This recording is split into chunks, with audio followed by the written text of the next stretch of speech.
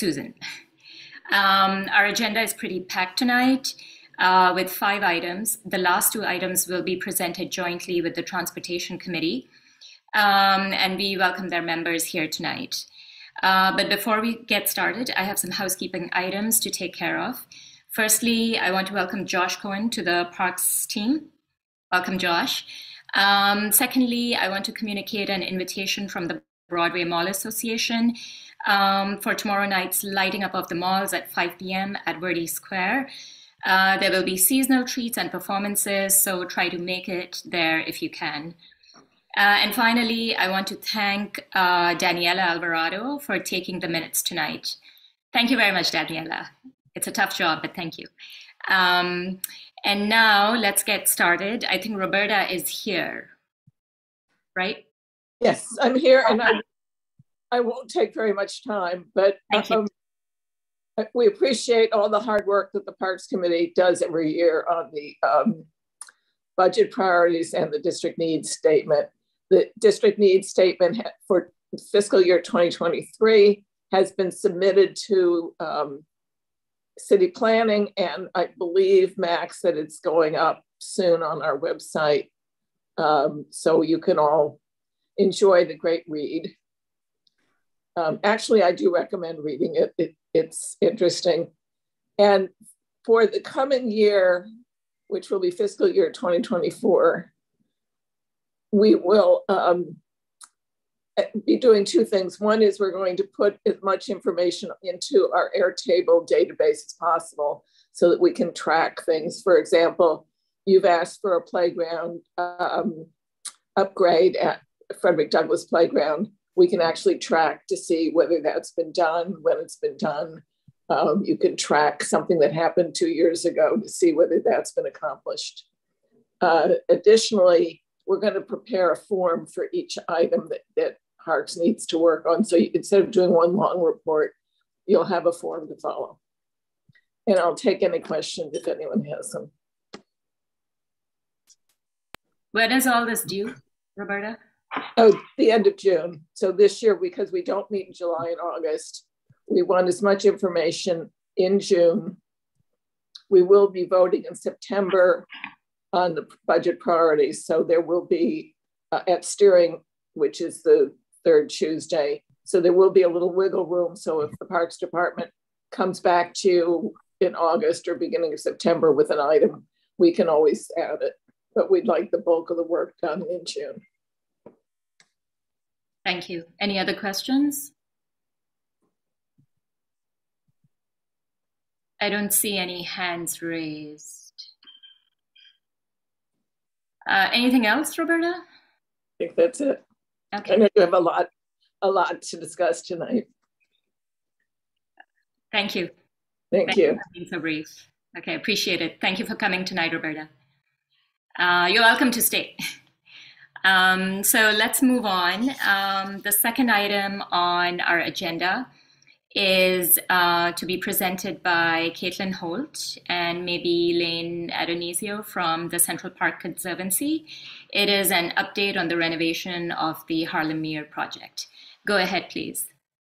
Hi, I'll start off. Hi, everybody. Lane Adonisio from the Conservancy. I'm here with my colleague, Caitlin Holt. We're going to do just a brief update on the progress on the Harlem Meer project, and then Caitlin is also going to talk about our plans in terms of the operation of the facility when it does open, when it's completed, and our programming, both of the Harlem Meer facility and connected to a kind of our current programming up at the Harlem Meer. So we'll give an update on that as well.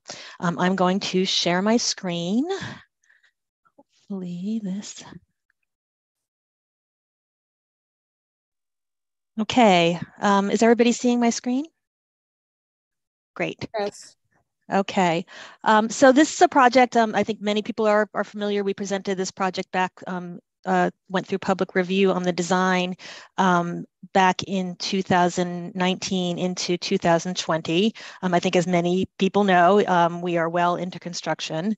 And just a kind of a quick brief overview for those who may not be familiar, or refresher for those who are. This was the former facility, the Lasker Pool and Rink, up at the north end of the park. At the corner of the Harlem Meer. The existing facility was built within the curve of the drive, really kind of filling the entire space at the southwest corner of the Meer, and was built in the 60s and had kind of a pretty dramatic and somewhat devastating impact on the park landscape and hydrology and kind of circulation through the park. And the facility that's under construction now, this is just an overview of the design of it. A longer, narrower pool, and the building is actually tucked into the landscape. So the idea with this project is to really integrate the facility, which had sort of sat on top of the landscape and disrupted the natural systems, to integrate it and reconnect the natural systems and the circulation. So the lock comes from the North Woods. The stream course will reconnect to the Meer, a path alongside it. And as I said, the building is kind of tucked into the topography. As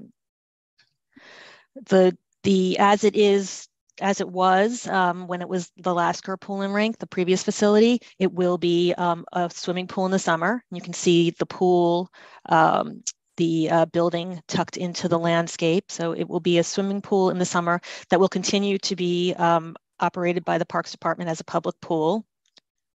After the swimming season, after the pool season, there will be a riser system installed in the pool basin, so that a usable outdoor space with sort of a synthetic outdoor carpet can be put on top, so that this will become usable outdoor space in the seasons between the pool and the rink, which will be installed on top of that during the skating season. We'll really kind of go from having a facility that was open for a couple of months in the summer as a pool, and for about 4 months or 4.5 months in the winter as a rink previously. But then for almost half of the year, the previous facility was just kind of empty and unused, and that whole space was unusable. This will be a year-round facility. Just to kind of quickly go through and give you kind of a glimpse of the progress on the construction. This, as we were in September of last year, so September of 2021, preparing to demolish the facility, and some images of the demolition of the former pool and rink. Really a massive site, and this work took us through from September through kind of the early part of 2022, just to demolish the previous facility. And then really starting to redevelop and regrade and reshape the landscape, and kind of create the site to squeeze the building into the landscape. What you see here along the edge of, this would be where the drive comes up. What you see here is the back wall of the new facility. After we sort of excavated to create the space for the facility, the back wall, and this is kind of our supportive excavation wall being constructed here. That will be the back wall of the new building. Some more images of that wall. Really a massive site. I have to say, it was a really huge swimming pool, but as it was demolished and it's come out, the site seems really huge when you're on there. You even get a sense it's much bigger when you're on there. That rear wall. And it's getting exciting. We're getting to the point where it's really becoming, this is the rear wall of the building. We're starting to have, waterproofing coming in. And so we're starting to see the beginnings of the building. Just some more images. And then in the last couple of months, in early October, those of you who've been up to the Meer may have seen this structure going up. This is a temporary coffer dam going into the Meer. This is to to enable us to de-water, remove the water from the part of the Meer that's closest to the site so that we can rebuild the shoreline and make that connection to the restored stream course coming from the North Woods. So in order to do the work on the shoreline and that sort of expansion of the Meer and connection to the restored stream course, we had to add this temporary coffer dam. This, you can see it from the other side here. So this is from the construction site looking north towards 110th Street. And what you see here is these two pipes are carrying the flow of water from the lock in the North Woods under the temporary dam as we de-water, have pumped out the water from this section in order to be able to do the work of restoring the shoreline, removing sediments, and do the shoreline and water body work here. So this will be in place through kind of the early part of next year into early spring while we do this work. And in order to do that, we do what is called a fish rescue. So as we are lowering the water, kind of slowly and carefully pumping out the water, our staff, and this is under the oversight of the New York State Department of Environmental Conservation, we lower the water and we use these seine nets to remove the fish from this side to the other side of the temporary dam. So just to kind of recap, this was the facility in September last year, right before we were preparing to demolish it. And skip ahead to last week. This is the site today. So that's our progress. And you see the temporary dam here. You can see as we've been dewatering this area. Really, a lot's happened in the past year.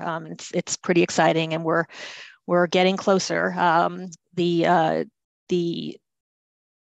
date for the completion is for the summer of 2024, which the pool season. And so it's we're well on our way. And we're going to start to see, you can see the wall back here.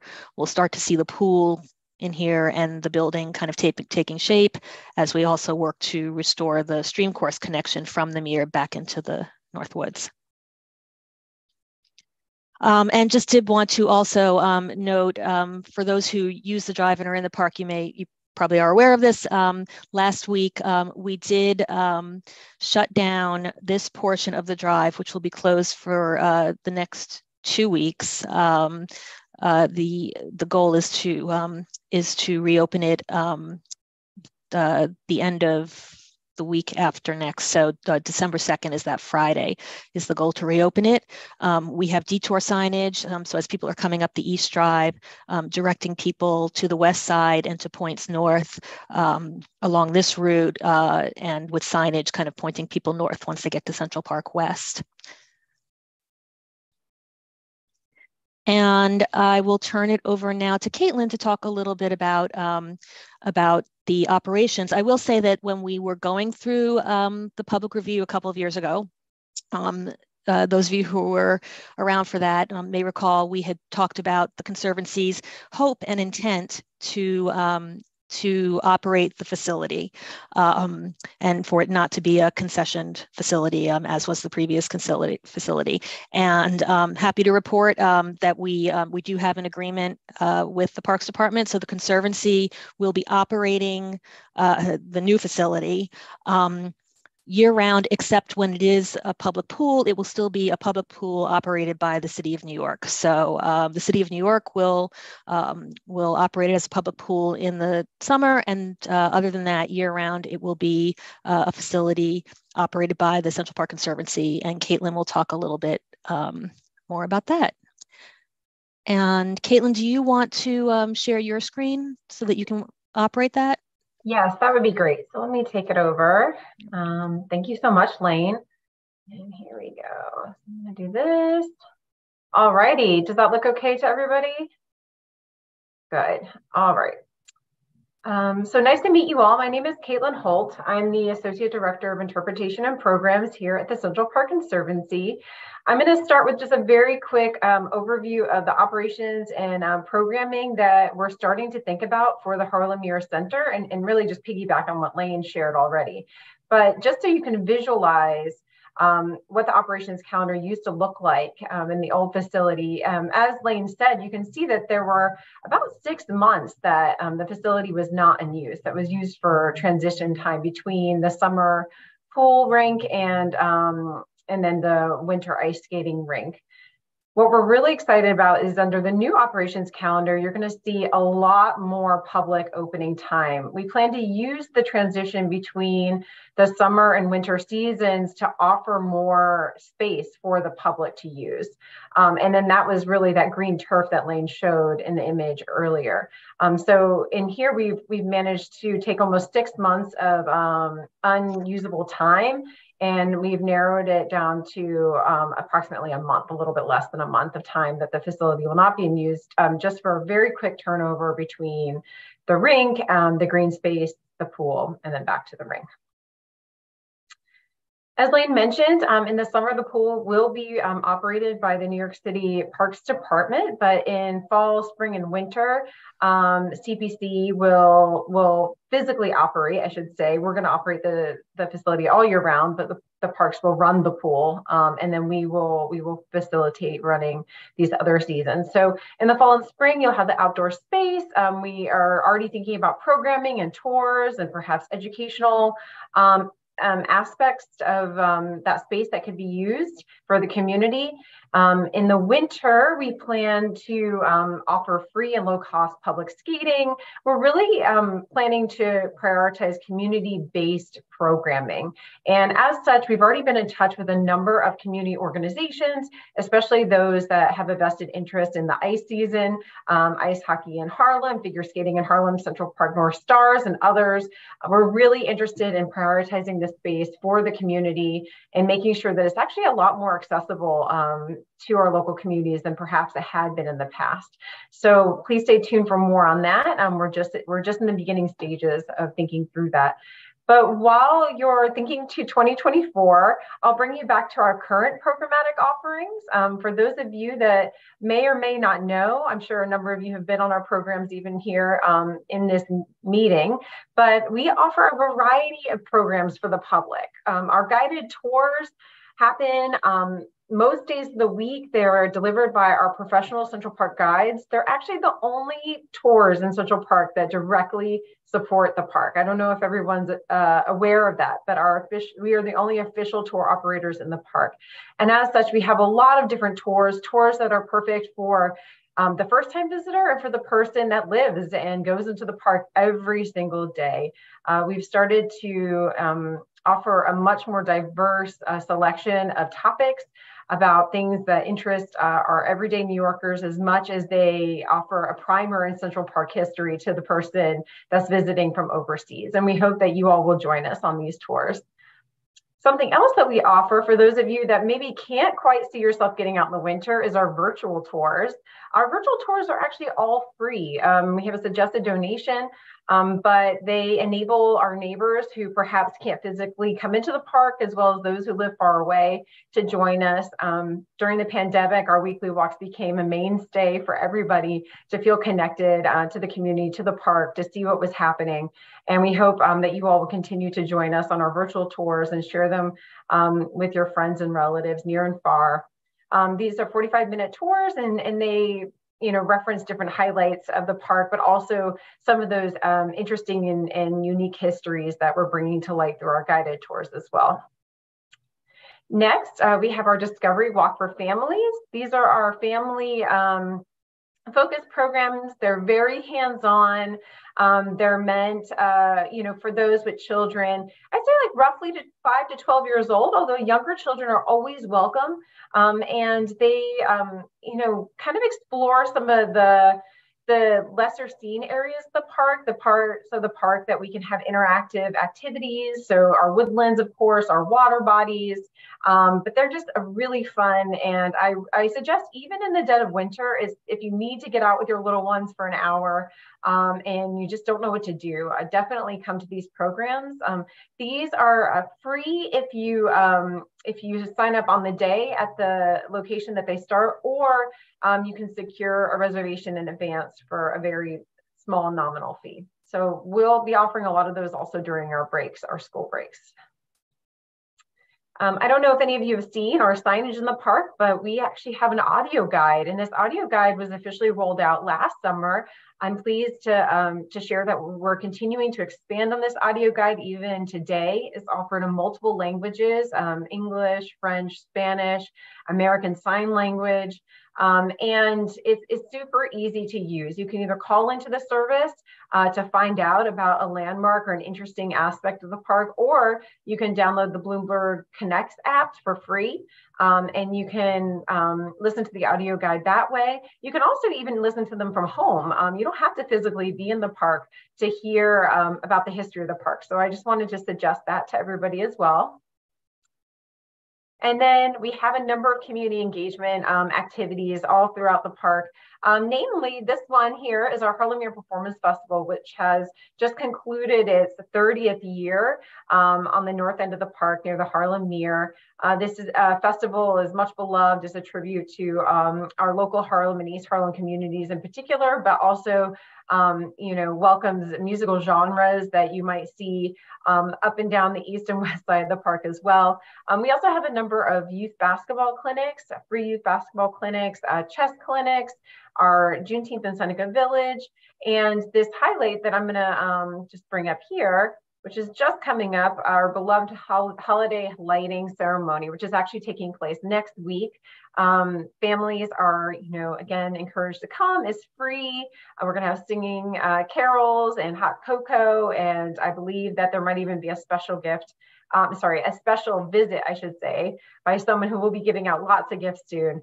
So we encourage you to come to this and all of our community engagement programs, which are always free and which are really for our communities that surround the park. So on that note, I'm going to end there, and I thought we could open it up if people are interested to Q&A. I'll stop sharing my screen, and yeah, there we go. Okay, I think anybody who has a question, please raise their hand. Ken, you can go first. Okay, thanks. I had a question for Lane and for Caitlin, one each. I noticed that the exit from the East Drive to Lenox Avenue lane is closed. I thought it had been open for a while. Is that a permanent thing now?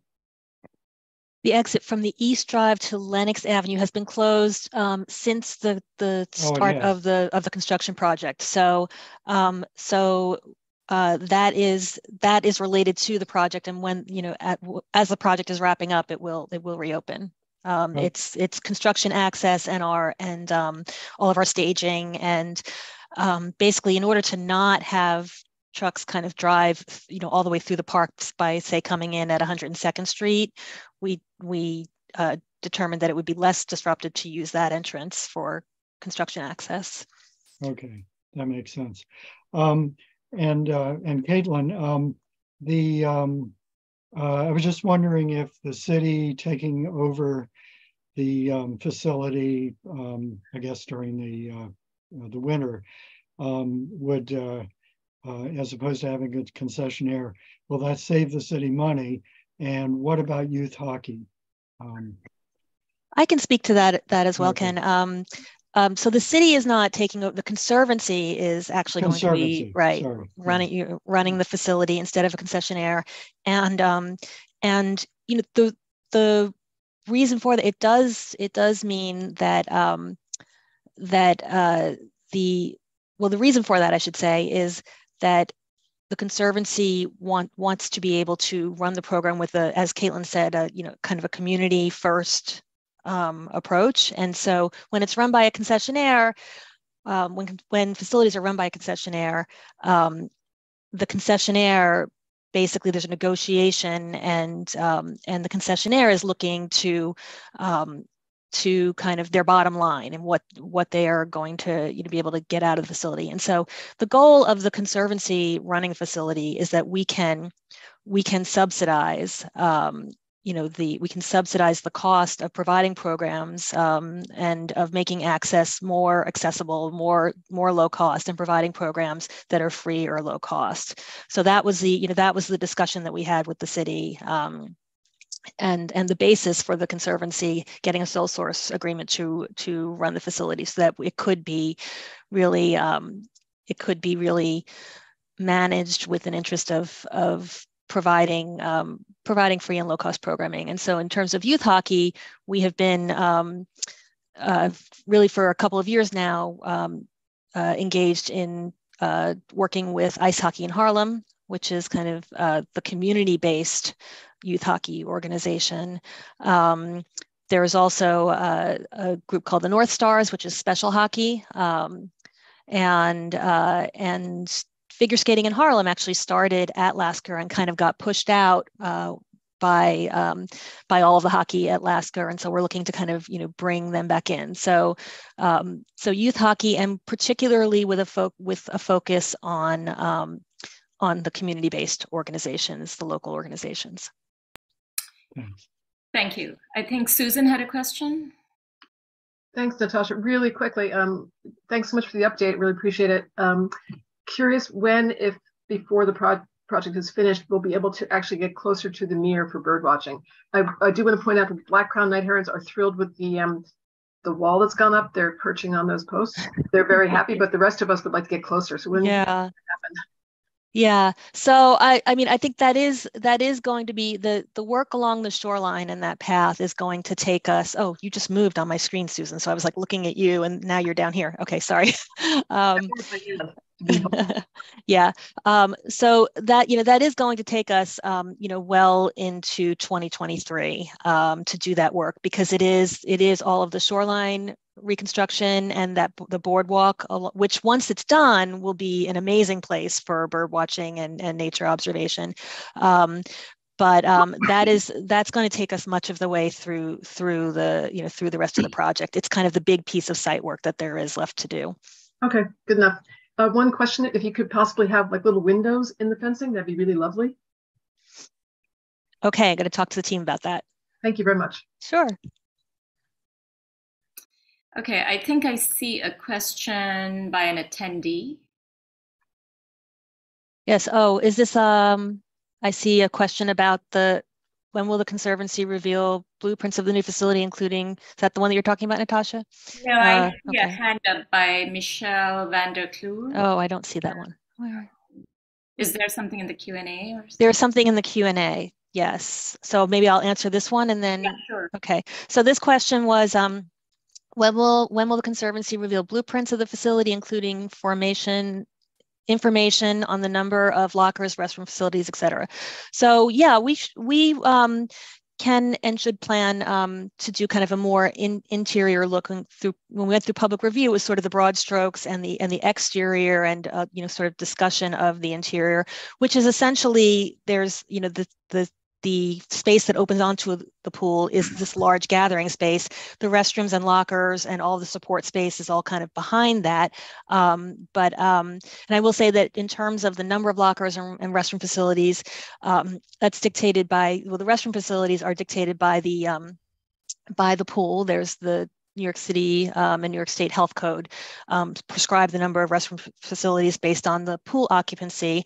And I will say that the former facility had, which was built in the 60s, had very small number of fixtures in the restrooms in terms of toilets, sinks, at much less than is currently required. So you'll have much more commodious restrooms, and the lockers are also kind of dictated by the pool and the Parks Department. So there will be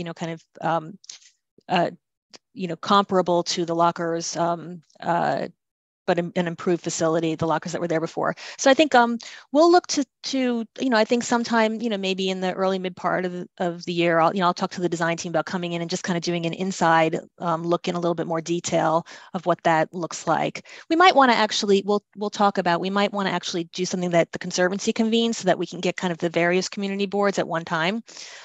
Folks who are interested, if people think that would be, that's something they'd be amenable to.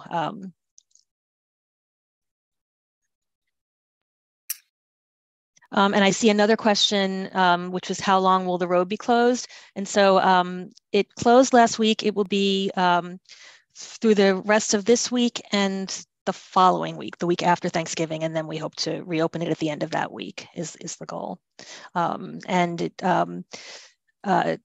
The reason for closing the road is just, we've been trying to work as much as possible in sections, but we're kind of at the point where, and talking to the agencies and DOT and the contractor and, even kind of users of the drive, that it will be less disruptive and less impactful in the long term to just kind of bite the bullet and do the rest of the work that we have to do in the drive in this compressed period.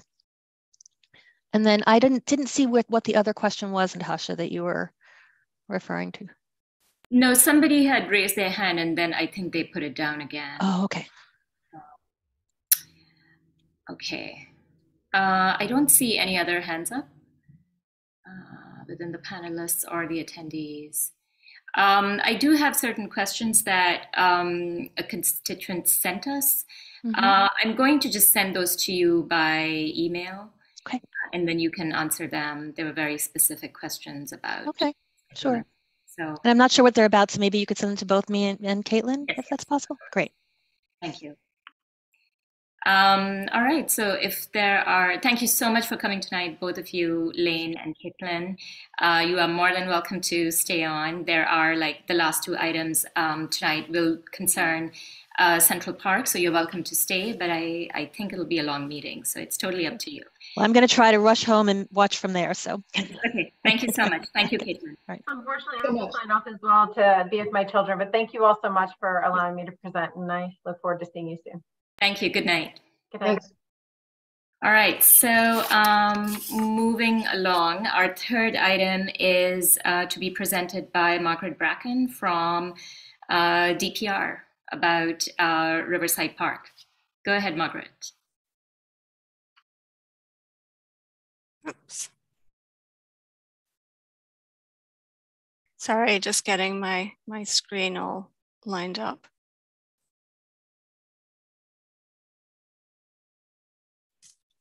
Oops. Sorry about this.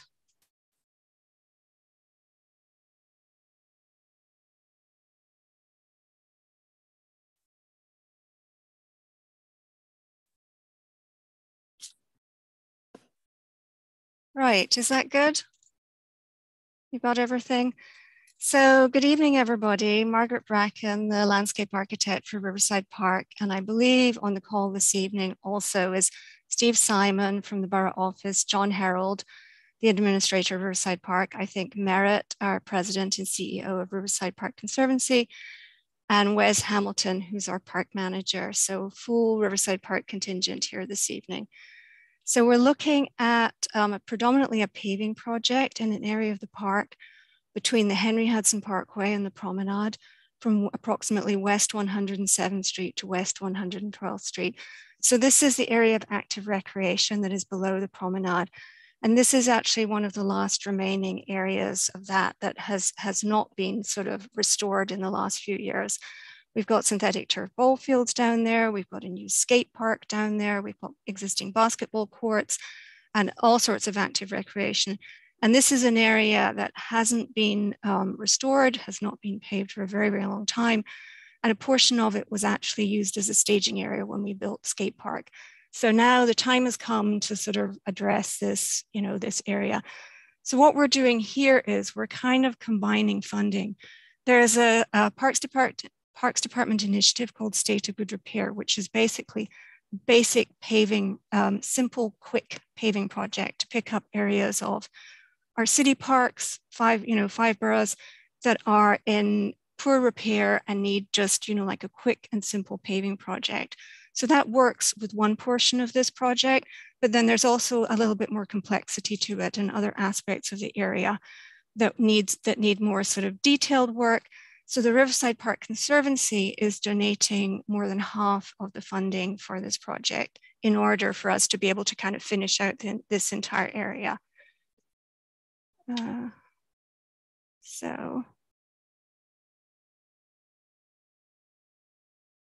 Sorry, I realized I wasn't on full screen there. So our goals with this project are improving the existing paving conditions and accessibility, improve site drainage. It actually drains fairly well. We don't have drainage problems, but any time that you have any kind of significant heaving or cracking in the pavement, you can end up with pooling and puddling. Also, there's quite a lot of pavement down in this area. There's quite a lot of asphalt. So we're looking at expanding the growing condition for some of the existing trees and reducing the pavement in some areas. You know, we find some of it to be unnecessary.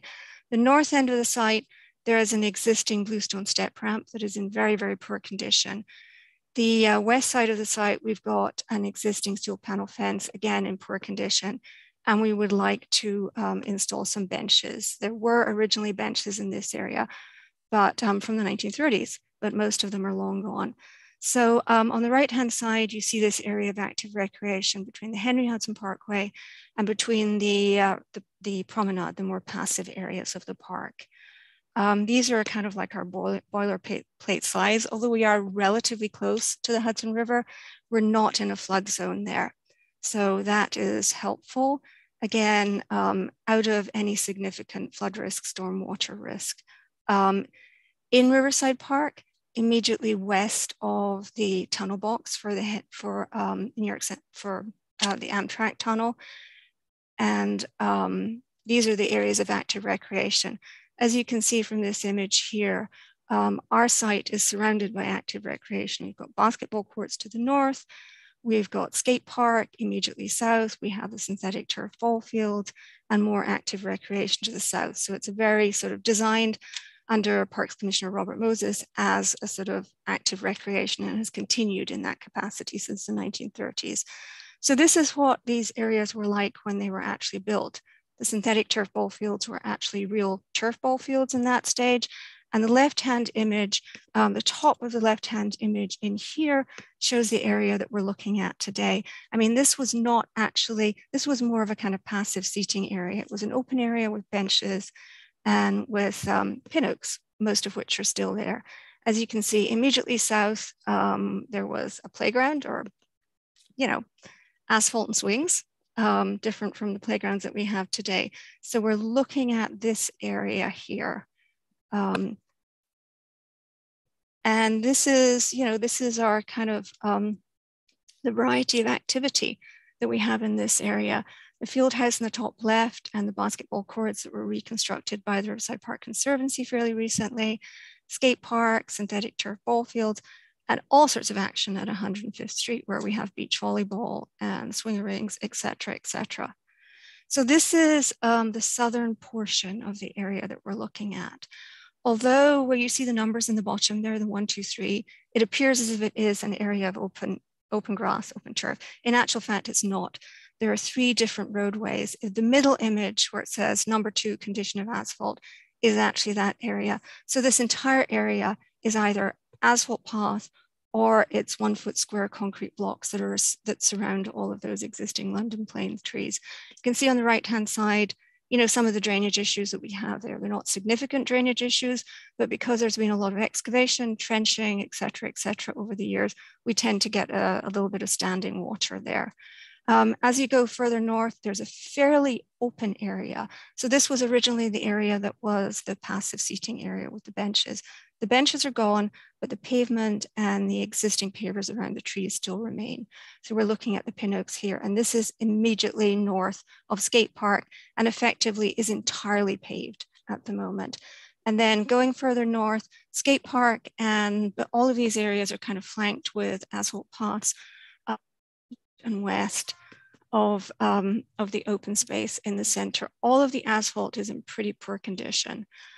On the west side of one of those the asphalt walkways. You can see on the top left image there, the poor condition of the fence, and B, who planted the tree right next to the fence or installed the fence right next to the tree. So this is a 3-foot steel panel fence that is completely embedded for most of the length of this particular stretch in these large, mature, surviving London plane trees. Top right, we have a drinking fountain. It actually works, hard to believe, but obviously it's not in very good condition. And then running up to the north of the site, this is the existing step ramp. So this step ramp runs up to the promenade at 112th Street and connects to the promenade. So it's sort of the northern access point to this whole kind of necklace of recreation. The southern access point is down at 101st Street. The northern one is 112th Street with step ramps in various locations along the length of the recreation stretch. So there's a lot of trees down there. So we will be excavating with extreme care, a lot of hand excavation, and a lot of careful work as we remove all of this asphalt to reconstruct this area. All of the trees that are planted in this area were planted in the 1930s under the Moses era expansion of the park. So we're going to be very careful and sensitive as we work around those trees. Looking at the existing circulation, on the bottom of this image here, down on the right, you can see this, it's kind of these multiple unnecessary asphalt paths and this entire area filled with these concrete blocks. We have circulation to the east and west of Skate Park. This is the largest open area here where we're, that is predominantly asphalt. And then the pedestrian walkway that goes up to the top and connects with 112th Street step ramp up to the promenade. And the purple line here is the existing steel panel fence, which is A, in poor condition, and B, is not doing any favors to those trees. So this is what we're proposing to do. In the southern end, basically the bulk of this project is replacing the asphalt, and that's what we're using our state of good repair, our Parks Department funding for. So we plan to narrow these paths a little bit so that we can improve the growing conditions of the trees. At the southern end, where we have 3 asphalt walkways, we propose to remove the center one and then also remove those concrete pavers and open up that entire area. This is an existing lawn on the south area of Skate Park, so this will now be an open area of turf. We plan to put some benches in, 3 on the north side facing Skate Park, 3 on the south side that are going to be facing the 107th Street ball field. All of the tree pits, this is an existing tree pit. The other tree pits will be kind of opened up to improve the growing conditions for the trees. The central area is where we plan to sort of, where we're planning some fairly major changes. I mean, this is a rare opportunity for us when we have a sort of fairly open space that is going to be really great new level asphalt. And we've certainly been hearing from the pickleball community that they're very interested in are introducing pickleball to Riverside Park. So this gives us a great opportunity to lay out this area and to introduce some pickleball courts into the park. So what we plan to do, these 2 northern and the northern area and the western area, removing the concrete pavers and enlarging those areas and just putting mulch in there. So these will just be areas of landscape as opposed to areas of pavement. We plan to install some new benches. These new benches facing south and benches to kind of enhance the kind of like the whole pickleball experience there.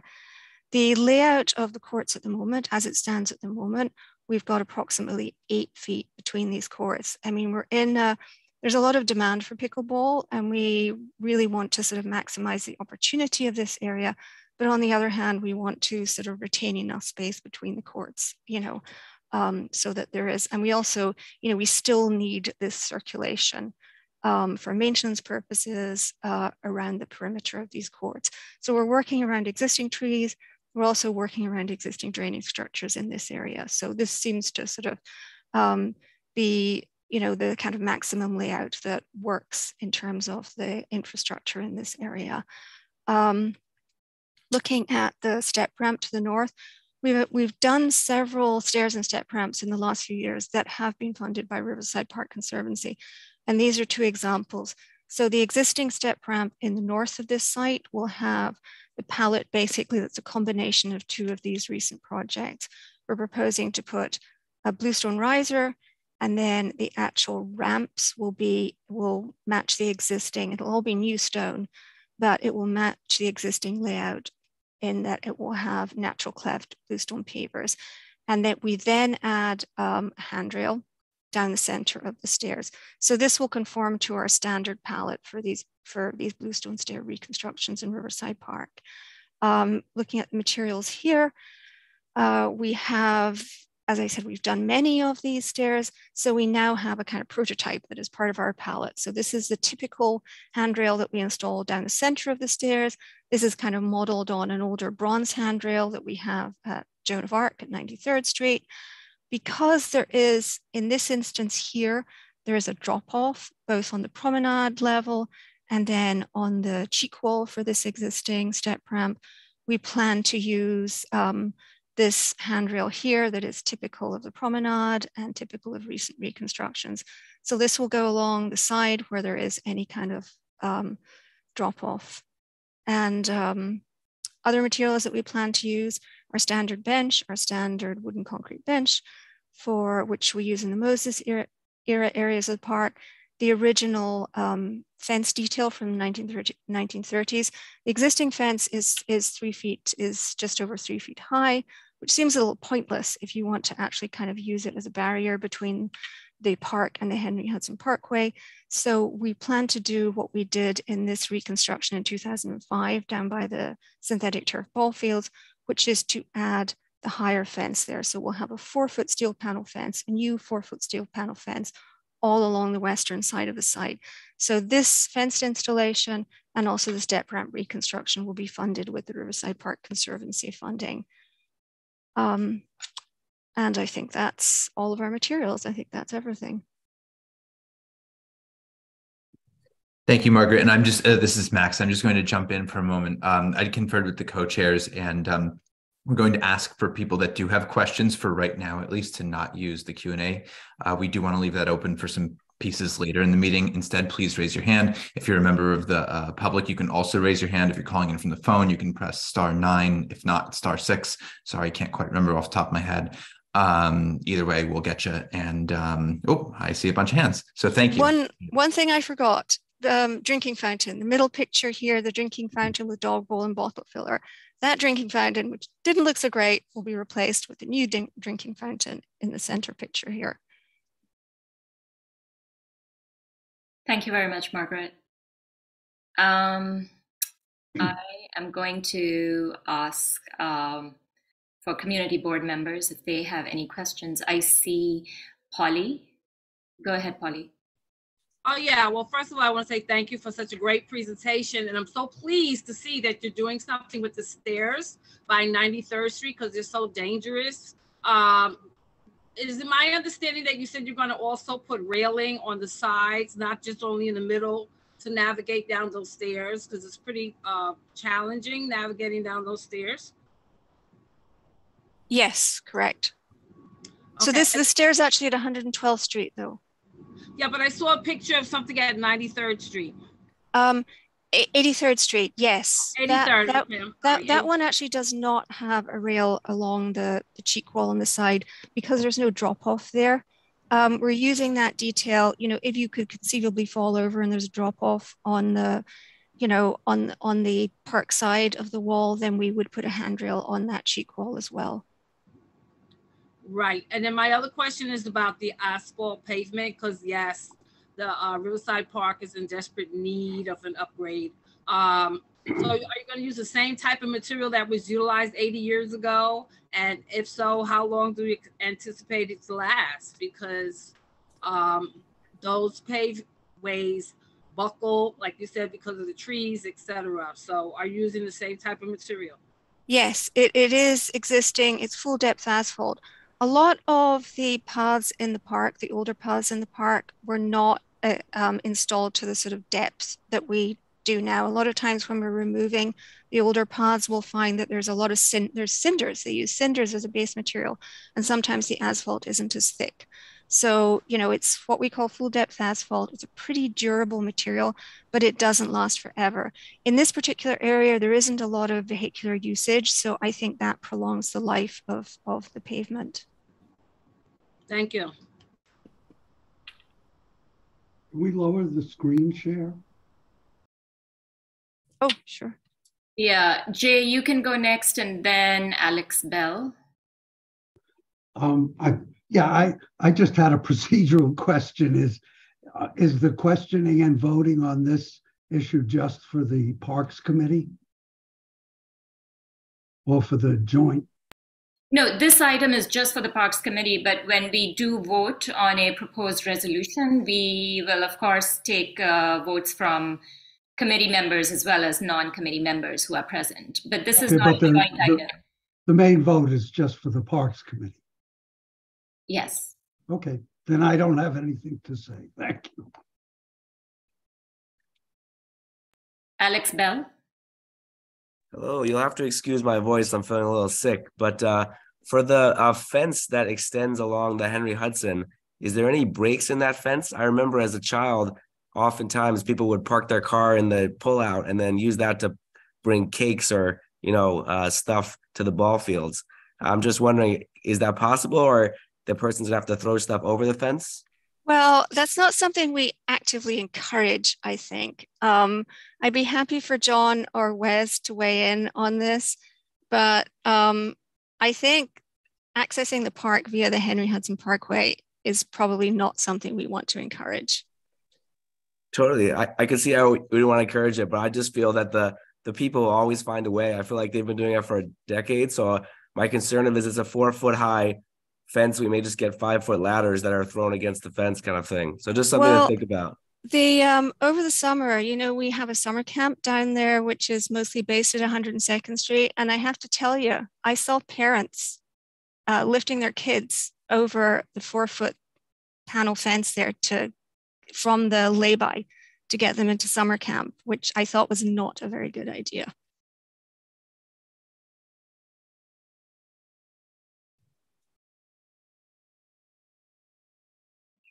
Thank you. I'm going to move on to the attendees now. I see Catherine Hedden, and after Catherine, it'll be Ira Gershenhorn. Just takes me a second, but go ahead. You should be ready, Catherine.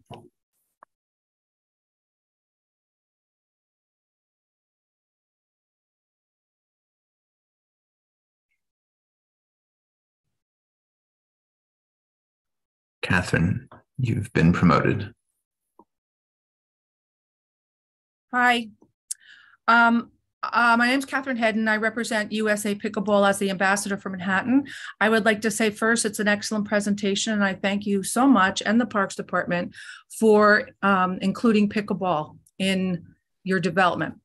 I have a couple of questions with this. One was the pickleball communities around Manhattan pretty much monitor ourselves, but would it be at all possible to have a shed where we could store our nets? Since we all carry our own nets through these parks, a shed, St. Farton's has a shed now, and Central Park, I believe, has some space, but that we could sort of have either a lock with a combination where, because we all work off of Team Reach and we're all in communication. So I was wondering if somehow we could have a small shed where we could keep the nets, that we don't have to keep lugging them back and forth. That was number one. And number two, I wanted to know when Hudson River Trust is giving us 4, and I asked them how they're going to regulate the traffic with the people, and they said that they're going to try to run it like they do the tennis courts, and they're going to have proper signage saying, please limit your play to 2 hours, please, this and that. And I was wondering if you could possibly put up some signage, because in our community, we have found that there are people that play for 4 or 5 hours at a time. Thank you, Catherine. I think we'll give Margaret the chance to answer your questions. Oh, thank you. Go ahead, Margaret. So in terms of the shed, what we typically do in this sort of situation, initially we're going to start with the portable nets, I think.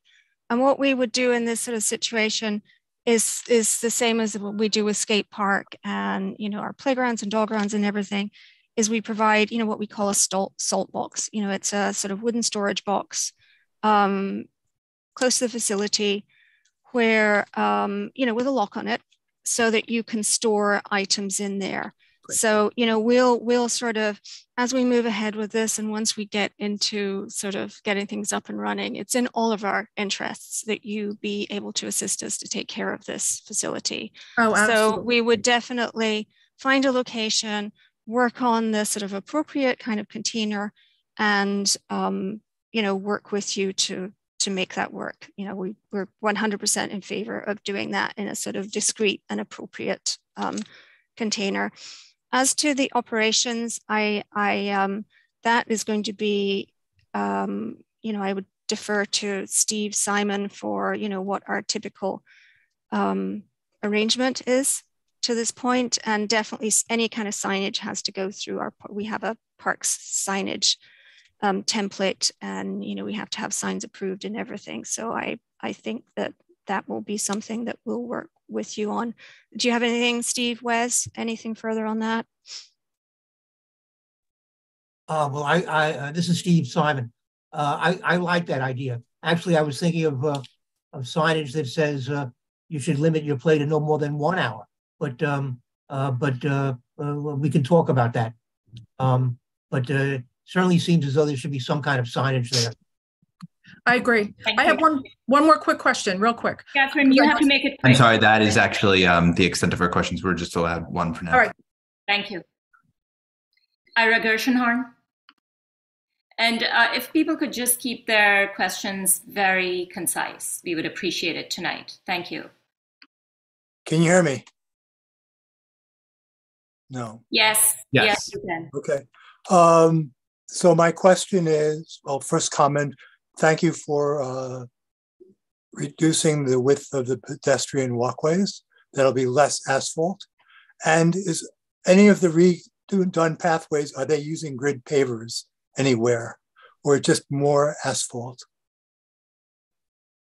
No, we're using full depth asphalt.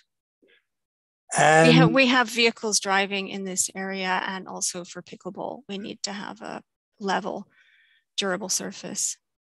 Yeah, I've seen the Department of Environmental Protection using permeable pavers in near Alley Pond Park.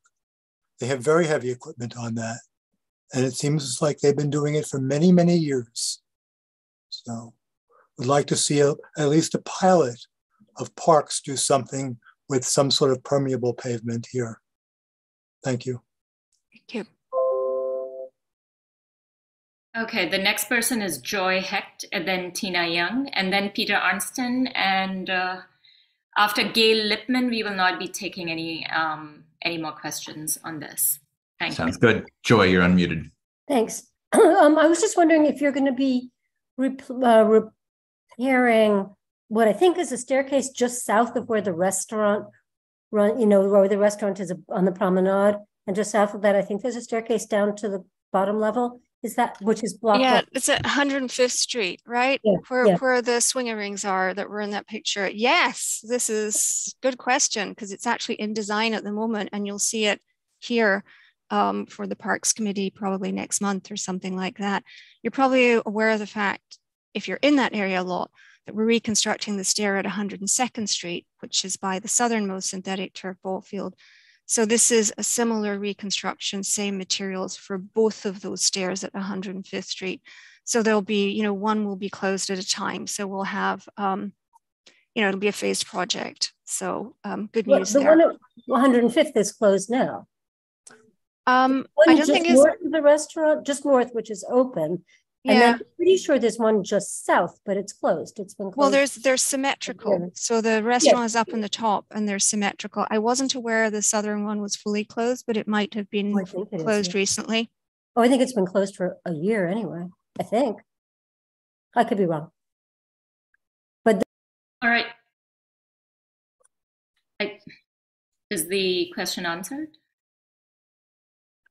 Well, if I could just add, Natasha and Sarah, we're planning to ask you to add to your agenda next month a presentation on the reconstruction of that staircase.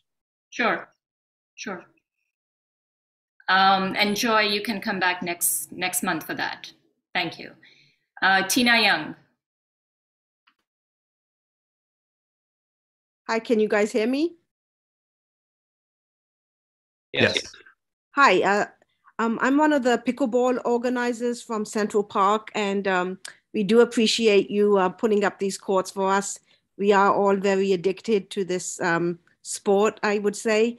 And I just wanted to let you know Central Park did give us a nice metal box, and it can contain all of our equipment. So we're very satisfied with that box.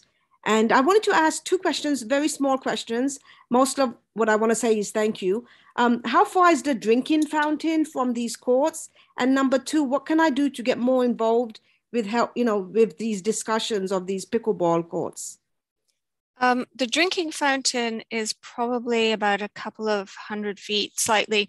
So looking at this is the area that we're talking about here. And the drinking fountain is sort of up, on the north end of this area of basketball courts. So it's fairly close. And there's also a drinking fountain in the skate park. So which is about equidistant. There's one slightly further south as well. At the moment, I think we don't have a pickleball community, but you could contact the Riverside Park Conservancy if you want to sort of get started there with working with the Conservancy to start a user group for pickleball. I think Merritt is on the call, so she might be able to assist you with information about how you can work with the Conservancy. Thank you. Yeah, this is Merritt. I can just chime in and say, if you email info@riversideparknyc.org and mention all of your interest in pickleball, we will make sure that you're added to the list for updates as we form user group around that. Thank you, Merritt. Peter Onston. Go ahead, Peter. Hi, can you hear me now? Yes? Okay, great. Thank you, first off, for letting me speak. Margaret, this is great. Thank you so much. You should know that there will be a history talk about Riverside Park coming up next Wednesday at 6:30 through the Upper West Side History or the Bloomingdale Neighborhood History Group based on the new book, Heaven on the Hudson. In any case, there's that. And just wanted to say thank you. This sounds great, and I'll look forward to seeing it and hearing more about it. Thanks. Just in terms of construction, because this is, as you said, this is state of good repair. I mean, partly because it's a Conservancy funded project, and we can do things much more quickly, when we're using private funding. I mean, the fence portion and the stairs, we might, weather permitting, actually get started on those this year. But the paving part of it, as it looks at the moment, we're anticipating that project will start maybe May and run for a couple of months. So, we hope to be up and running, if not at the beginning of the summer, then during the summer next year. Thank you for that additional information. Gail Lipman will be the last public speaker on this. Thank you. Go ahead, Gail.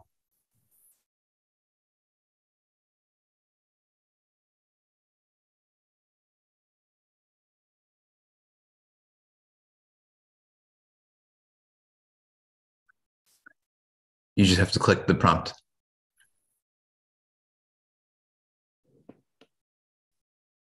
Try one more time. Okay. Hello, can you hear me? Can you hear me? Yes. Yes, we can hear you. Okay, yeah. You had just answered my question, but my question was, when will the pickleball courts be completed? We hope by midsummer. Okay, so sometime in maybe July or August? Yes. Great, thank you. Okay, thank you, everyone. I don't see any more questions. Margaret, I realize you need a resolution for tonight, and we don't have a resolution prepared for you. But on the basis of this presentation, I think in general, the committee and the board are very much in favor of this project and everything that you have described. I'm going to go ahead and now take a vote. First committee members and then non-committee Community Board 7 members. And then we will be circulating a resolution to the committee at a later time. So Parks and Environment Committee only, everybody in favor of approving the presentation that Margaret just made. Thank you. Please raise your hands. I'm going to leave this here for a second so you guys are good, and we'll tuck that in.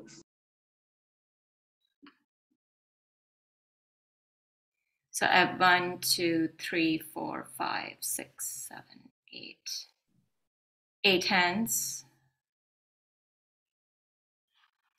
Okay, all hands lowered. Everybody not in favor, please raise your hands. That's 0. Anyone abstaining?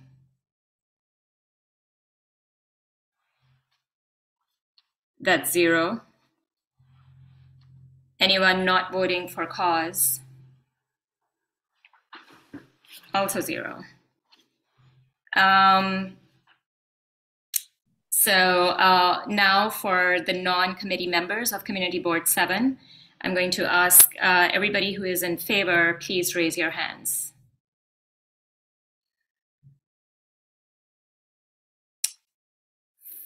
$14. This is just for community board members. I see there are some hands up in the attendees.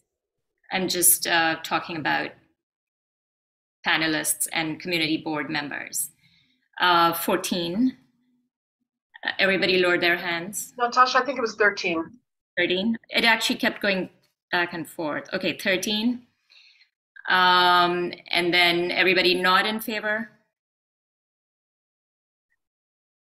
Please raise your hand. That's 0. Anyone abstaining? Please raise your hand. And anyone not voting for cause? All right, so the proposed pending resolution passes unanimously 8-0-0-0-13-0-0-0. Well done, Margaret. Thank you for coming. Thank you for having me. And we look forward to you coming back next month with your other requests for the staircase. The stairs. Right. All right. Thank you very much. Thank you, Steve. And let me apologize. I think I referred to Susan as Sarah earlier. So I'm sorry about that. But it's okay. It's my Hebrew name. You know it, Steve. Oh, okay. Very good. Well, it's your first meeting as co-chair, so I got confused. All right. Thank you all. And it's great to see Irena Stennett again. Take care. Thanks so much, team. Okay, bye. All right, now moving right on along to item number 4.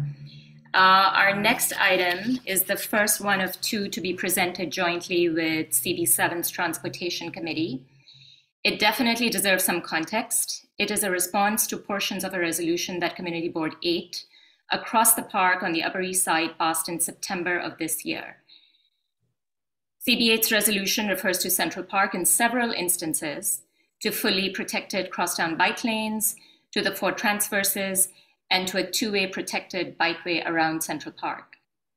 Using very unclear and confusing language, CB8's resolution has asked for direct action by the DOT Commissioner and the Mayor, among many others, to provide major bike infrastructure.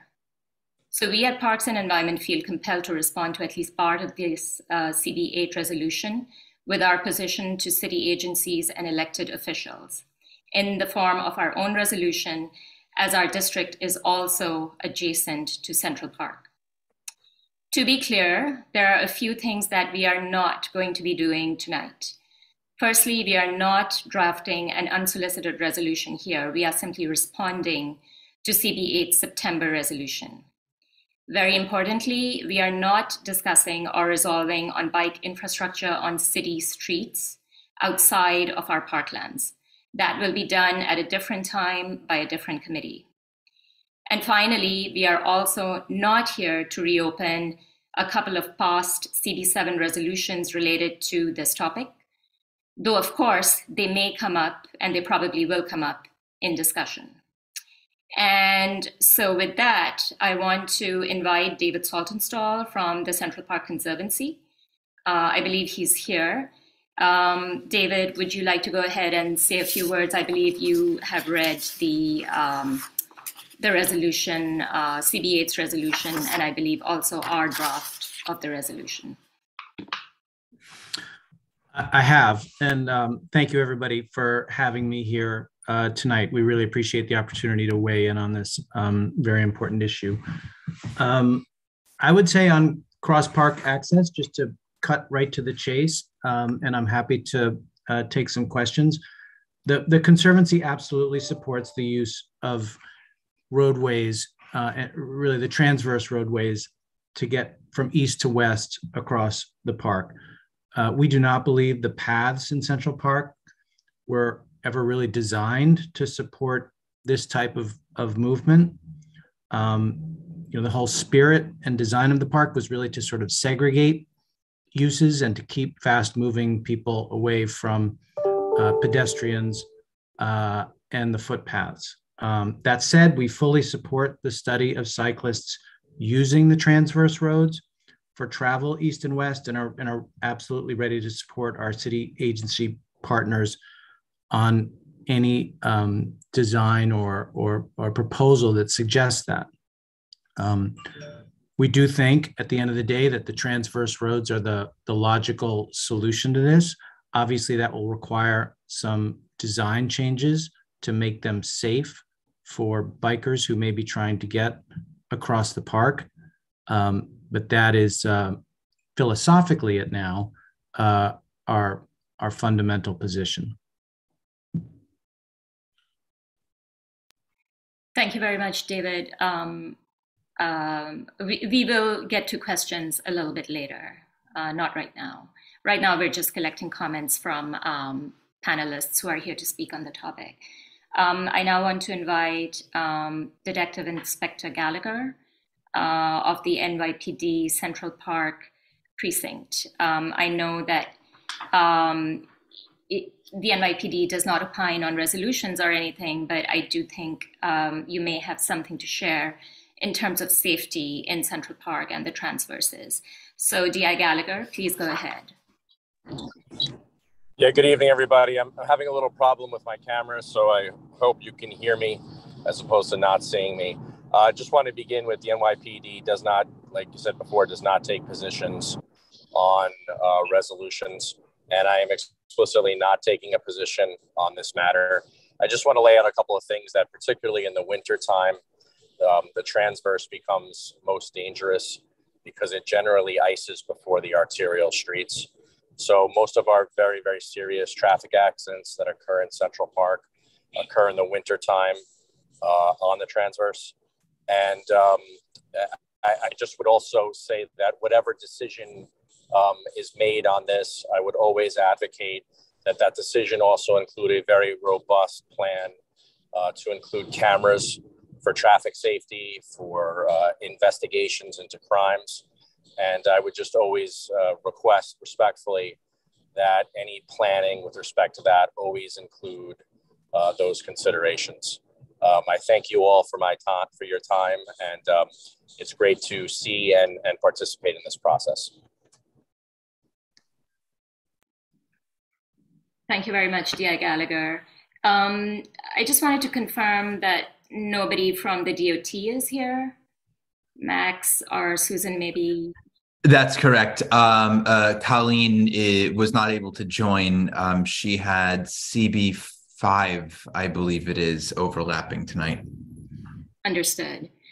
Okay, I now want to invite Paul Crickler, who is a colleague from Community Board 8 and also the author of CB8's resolution that is under discussion right now. Very briefly, Mr. Crickler, you may go ahead.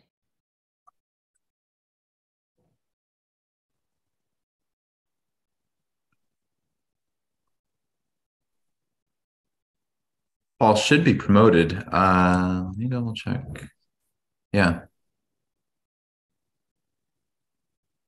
Hello, can you hear me now? Sorry about that. Okay, my name is Paul Crickler, and I'm a member of CB8, but I'm talking in a personal capacity tonight. What we're looking for, and what the resolution for CB8 asks for, is protected bike lanes every 10 blocks or so up and down on the east side and the west side, from river to park, then park to river. And then importantly, a two-way protected bike lane around the outside of the park on city streets. So nothing in the CB8 resolution is calling for anything to go in the park. And to give you a tiny bit of rationale why we've chosen this route, the first thing is we have a lot of people who want to get between these wonderful places to ride bikes, which is the two rivers and the park, and also tens of thousands of people who commute and need to transit because they ride a bike to get to work or get around town. So the first thought was, what about the transverses? As the person from NYPD spoke about, they're treacherous and horrible. Nobody rides a bike, wants to try and ride a bike in there. I think, at a guess, the only way that would ever work is to make it a bus lane only with bicycles, and that would take forever to get done. So we sort of moved on from that idea. Then the next idea to consider was, what about through Central Park? 72nd Street exists, and it's a lovely place to ride a bike, and it works pretty well. People don't race there because they're pedestrians, and it gets on well. There's also mention of 96th Street or 95th Street, and we call that the mythical one because you can never find it. People can't find the start of it, and also it doesn't go all the way to the east side. It's not a real path. So then the idea is, what about other places across the park? And the conclusion we came to was, Central Park is beloved by so much of New York for what it is.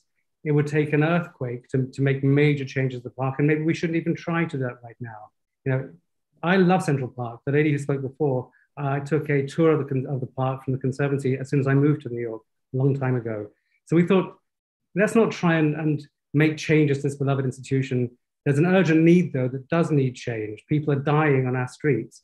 People as recently as Carling Mott in the summer of this year on the east side, who was trying to get across the park.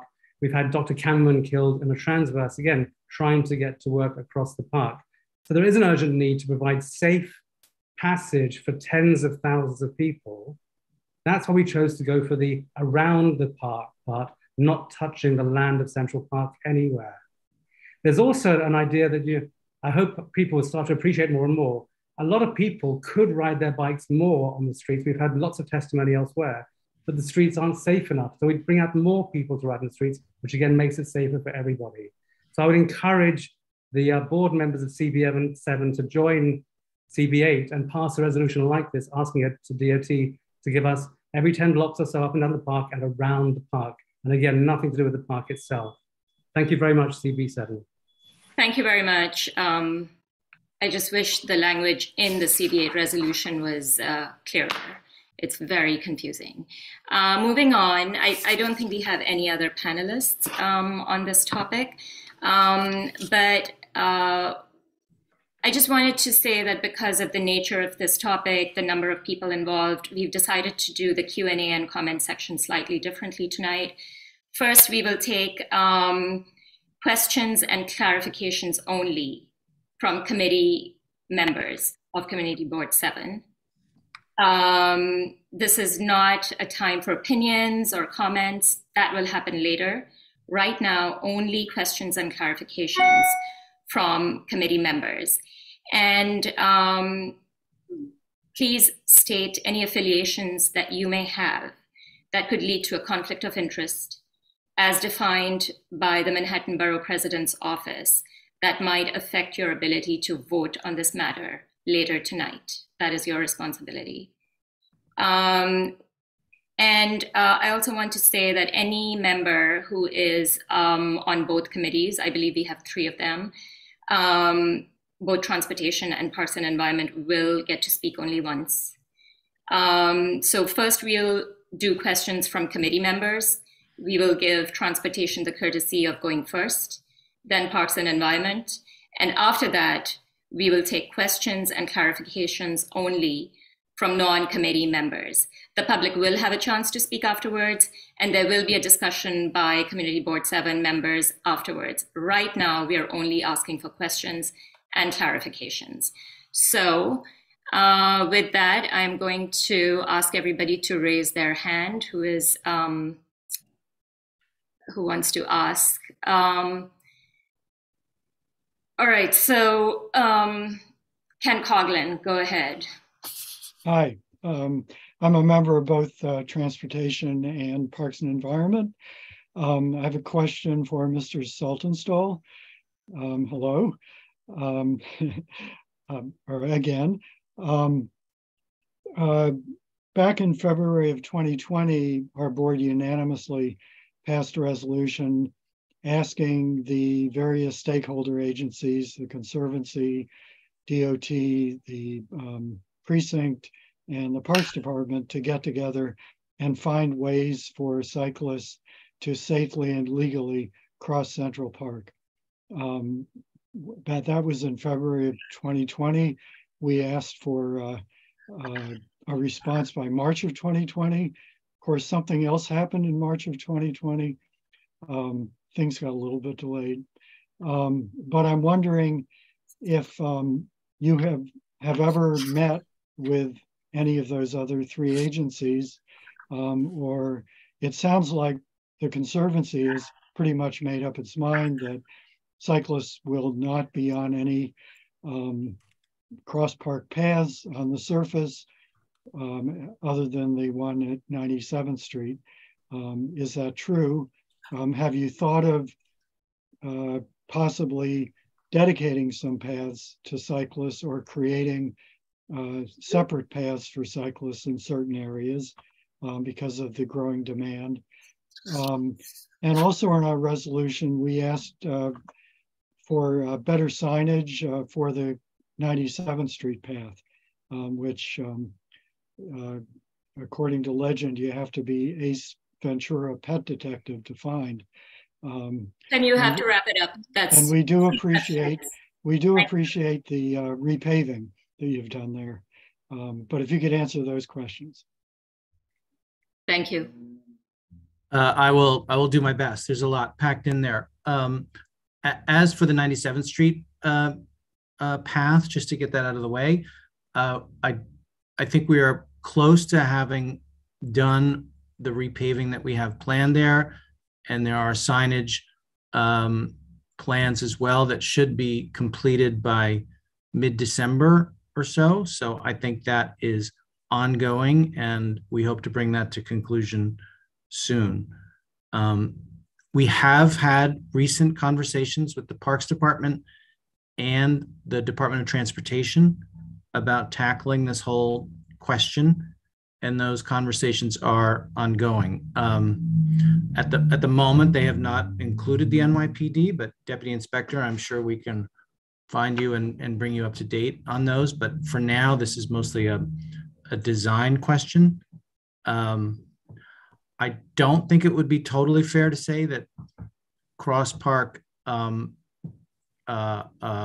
routes are completely off the table, but it is absolutely our preference that bikes belong on a safe, redesigned transverse system. The footpaths are narrow, there are benches there, there are other obstructions that at the moment anyways, would make them not particularly safe. 97th Street, for a lot of complicated reasons, is a little bit of an outlier. Finding similar cross-park pathways in the park would be very challenging from a design perspective and from a safety perspective, which is always our first concern. But we are having those conversations. They were actually, as you said, those conversations were quite active in 2018 and 2019, and then everything got shut down.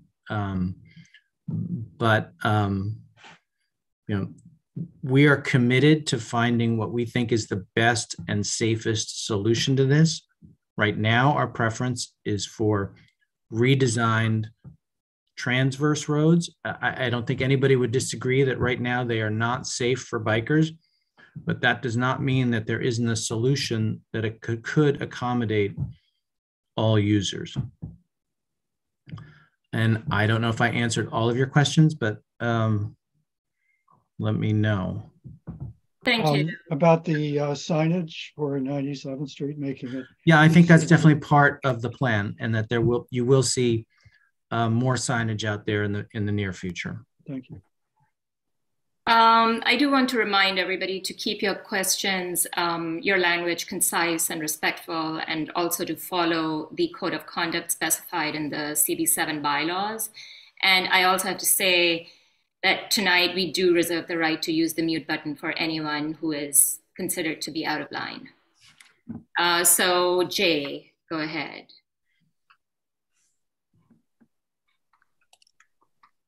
Thanks, Natasha. Yeah, a clarification, a couple of clarifications. I'm not sure who I addressed this to. I know there have been, prior to the meeting, several iterations of the resolution, and I note that the final resolved clause doesn't reference CB8's resolution. It's just essentially a blanket statement saying that that the committee, if it passes, doesn't approve the proposal for fully protected bike lanes every 10 blocks, and also any protected bike lanes through the transverse. So I want a clarification as to whether the failure to approve crosstown bike lanes every 10 blocks is that specific to that proposal, or is it, or should it be the committee's position, if the proponents of the resolution agree, that no crosstown bike lanes through the park or on the transverse should be permitted, whether it's every 10 blocks or every 6 blocks or every 2 blocks? Is it the policy and position of the committee that it opposes crosstown bike lanes through the park, period? If that's the case, why not say so? Susan, you want to take that? Thanks so much, Natasha. I really appreciate that. So Jay, thanks for that question. I appreciate that. The purpose, as Natasha laid out for this resolution this evening, was that CB8 has approved a resolution that specifically calls for certain things. And so it's our responsibility and our opportunity and our right to weigh in on that. So this has been carefully crafted so that it applies only to what CB8 has proposed. So we would be out of our purview to bring up other things like, every 2 blocks or any blanket statements. This does just address that issue. I hope that makes that clear for you. Somewhat. Thank you. Thank you. Moving on to Howard. Oh, I just have a quick question about the two-way bike lane. With that, I just don't understand. Is that proposed to be within the parkland or in the streets outside of the park? In the streets outside. Okay, so it's not in Central Park, in other words. Correct. Okay, I just want to make sure that that's the intent in our resolution as well, because it's supposed to match. Our resolution is supposed to be a response to CB8's resolution. So I just wanted to make sure that that's the intent in our resolution. If you could confirm that, Natasha. Yeah, actually, I can't confirm that because we are going on the language that we see written in CB8's resolution. And like I said, and many others would agree, the language, whoever wrote it, is very unclear. It is very confusing to send such language to various agencies, various elected Officials, that's up to CB8. That's what they chose to do. But we need to make our position clear, and we are not going to align our position with CB8 when that's not what this is about. This is a response to CB8, and we are trying to be as clear as possible in our own language. Thank you. So just to confirm, so our language refers to outside and around the park. Our language is trying to respond to CB8, and we're trying to say that we're not in favor of anything through the park. I'm not sure. I just want to. Yeah, I don't think I can answer your question any more satisfactorily than that, because then we'll just be going round and round. You just have to understand what I just said and take my word for it. But in the park or in the street? Could you just answer that? Like I said at the very top, that our resolution tonight has nothing to do with city streets. So that should clarify everything for you. And so that's also written in the resolution. So it's in the park. Yeah, it is. I'm not sure what you're trying to say, like with these like little sentences, but you should read the resolution that we circulated today. And you should also try to remember what I said in the preamble, in the introduction. We are not trying to align our position with CB8. We are not trying to match our language with theirs. We are trying to respond to them. Thank you. Moving on to Arena. Thank you, Natasha. And I think the conversation you and Howard just had is relevant to what was going to be my question around clarifying what it is the Parks Committee's role is tonight, because we've invited the gentleman from Community Board 8 who drafted the resolution to clarify the intent of the resolution. We now know that the intent of his resolution, in fact, did not include the park, neither the transverse roads or the cross paths, walking paths within the park. So if he was invited here to clarify his intent, and he's clarified that the intent of his resolution does not involve Central Park whatsoever, then it seems to me that this resolution at this point shouldn't be before the Parks Committee. I know it was discussed at the Transportation Committee because I'm a Transportation Committee member. And the reason why we discussed having a joint meeting with Parks is because, like you, Natasha, and the Parks Committee, we were under the impression that a Community Board's 8 resolution included the park. But the gentleman here tonight is telling us it doesn't. It only includes the crosstown streets from Riverside to Central Park West, and then protected bike lanes on Central Park West.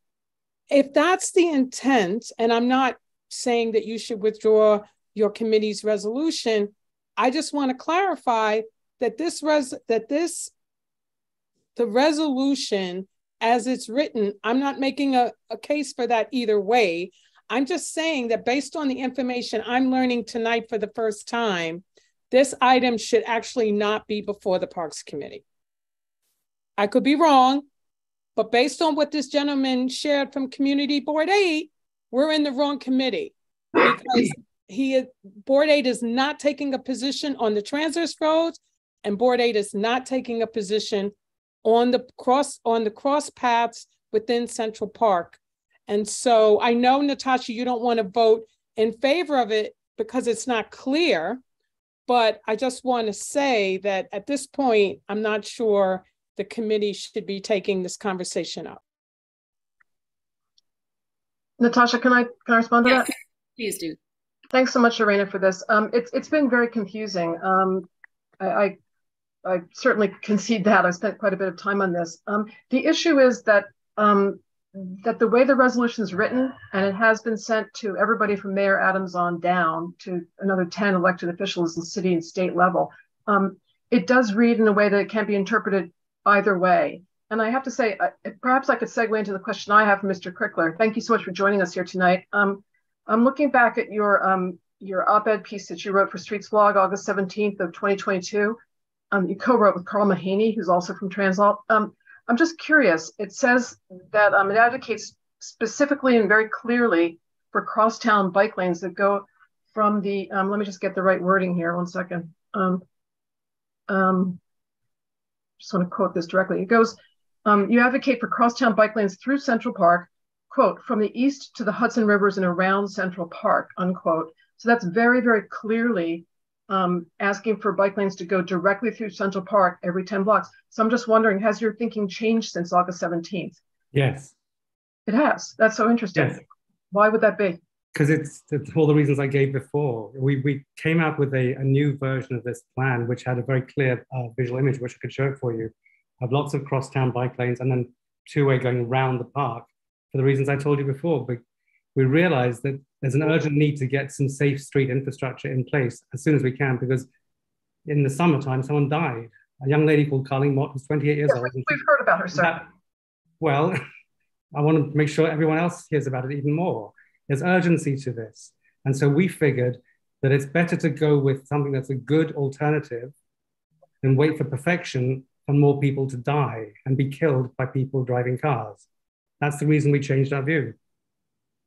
Interesting. Well, I would say that that I appreciate that answer, but we're still going to, I would recommend that we stay here in the Parks and Transportation Committee, because frankly, I've heard both versions of this, and in the press recently as this past week, I've heard this resolution referred to as asking for explicitly bike lanes through Central Park. So to err on the side of protecting the beloved park, I would say that, Irena, it does rightly belong in both committees, and particularly since the resolution, which Ms. Natasha rightly said is very confusing, has already been sent to the mayor and to everybody else and their brother. And I will point out again that it was not asking for a study or a proposal, it was asking for immediate implementation. So there's a real risk here. Thank you. Thank you, Susan. I appreciate that. Okay, after Irena, we have Andrew Albert. Thanks, Natasha. In the spirit of the borough president's conflict of interest presentation, I will disclose I am an MTA board member. What I wanted to do was to ask Mr. Saltonstall, are you proposing to enlarge the transverses? Because presently, if two buses are crossing each other, there is no room for anything else except on the sidewalk. And the sidewalk at the moment is pedestrian. So where would you put a protected bike lane other than in enlarging the transverses, which means changing the walls and things like that? I just don't understand that. So if you could answer that, I would appreciate it. I mean, we're not proposing anything specifically at this juncture. We think it would obviously be challenging to provide for protected bike lanes on the transverses, but I also think it's an open question that the DOT could study, and that there may be a way to provide room for everybody. There are a handful of pedestrians, or not a handful, there are a very small number of pedestrians who choose to use those pedestrian sidewalks on any given day. There are many more bikers who are trying to get across the park. So I think that's worthy of discussion. And so, you know, I'm not an engineer. I don't have a direct answer for you, but I know that this is a conversation worth having. And I think it's one that I think, and I don't want to speak for the DOT, but I think the DOT is willing to engage in that process. Oh, Natasha, I'm sorry. I need to state that I'm a trustee of the Central Park Conservancy. Thank you. Thank you, Mr. Saltonstall.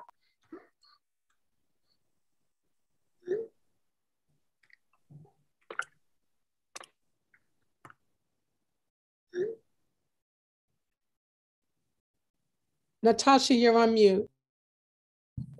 I'm very sorry. We'll go to Sarah Lind and then Doug Kleiman. And Roberta, I will come back to you later. Thanks, Natasha. I also have a question for Mr. Saltonstall. I am a constituent. I am a frequent user of Central Park. I take my kids to the playground there. I do picnics there with my kids and my friends.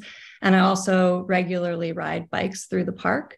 I find it to be the most joyful and wonderful place to ride a bike in this city. I absolutely adore riding my bike through the park, both for fun and for transportation to get to work or other places that I need to go. You made the point just now that very few pedestrians use the transverses. That's because they're basically car gutters. So I guess I'm wondering why the Central Park Conservancy, which is meant to serve all users of the park, has what you describe as basically a discriminatory practice against bikers. You want us to use the transverses while everyone else can use the park. We are also users of the park, and I don't understand and would like to hear from you why you are having a discriminatory policy against bikers in the park. I think that's strong language, and I'm not really sure what you're getting at. Bikers are... Why are bikers not allowed to go across the park? You said specifically that you don't think that bikers should be able to go across the park. Thank you, Sarah. We heard from you. I think the park was never designed for bikers to be on the footpaths. They're called footpaths for a reason, and they're narrow. There are benches on them. There are other obstructions that, from any engineering perspective, would not necessarily make them safe. I think pedestrians deserve to be heard in this conversation, and I think we're trying to figure out the best solution. I think the transverses offer an opportunity for bikers, and that needs to be examined. The whole philosophy of the park and the way it was designed in the first place was to minimize opportunities for different users to crash into each other. And I think, without a lot of thought, the footpaths would not be a great resolution. 97th Street, 96th Street has worked to a degree, but there are probably very few places in the park where that could be replicated in a way that was safe for everybody. This is a shared space at the end of the day. I think calling it discriminatory is not fair. Thank you. Doug Kleiman? Yeah, in trying to solve this problem, in a perfect world, and we're not in a perfect world, if anyone didn't check recently, the idea of transverses, it just in terms of their equidistance, and it seems to me that those are the obvious choices. But like Andrew Albert just mentioned, and we've talked about this before, the width is just not there at this time. I'm not a planner or an architect, but I've always envisioned an elevated type of bike lane. But I also have studied Olmsted's work, and I understand that the transverses were particularly designed to be subterranean so that when looking north to south, it looks like the park goes on forever and they disappear. But I wonder if this is just my thought, and take it or leave it, if we come up with some kind of an elevated bike lane going across the transverses that has fenestration and has landscaping, where Olmsted's original design is still there. And you still can't see it. Again, I'm not a pro, but it's just something that came to my mind, and I figured I'd say it rather than say it to myself in the mirror. Okay, thank you. Thank you. I will now move on to Parks and Environment Committee members. Hold on, me. Okay, we were going to come back to non-committee members later, but Roberta, do you have a quick question? Yes, I have 2 comments. We're taking questions right now, Roberta. All right. I'm so sorry.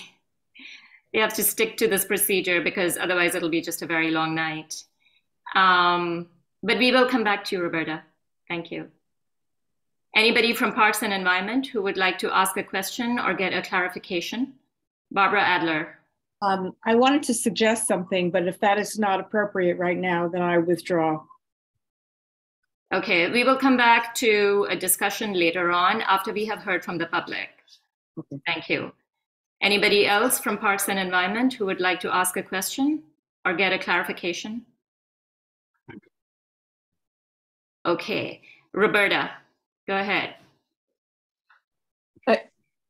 The car, I forget what they're called when you drive through the park. I'm sorry, David. What are they called? Transverses? The transverses? Thank you. Years ago, I actually walked through one of them, and at the end, I had an asthma attack. So I can't imagine driving a bike through one without having an asthma attack. Can you address that? Well, I mean, as a regular biker through the park, I do think it's a different thing to be on a bike as opposed to walking. I'm also an asthmatic, as it happens, but I think you're moving at a rate of speed that would just be different than being stuck down. But I've done a sidewalk with pedestrians, so I'd have to go pretty slow. Yeah, but it's not the same as walking. Is my? I'm sorry. My physician would not allow me to walk through the park or drive or ride a bike.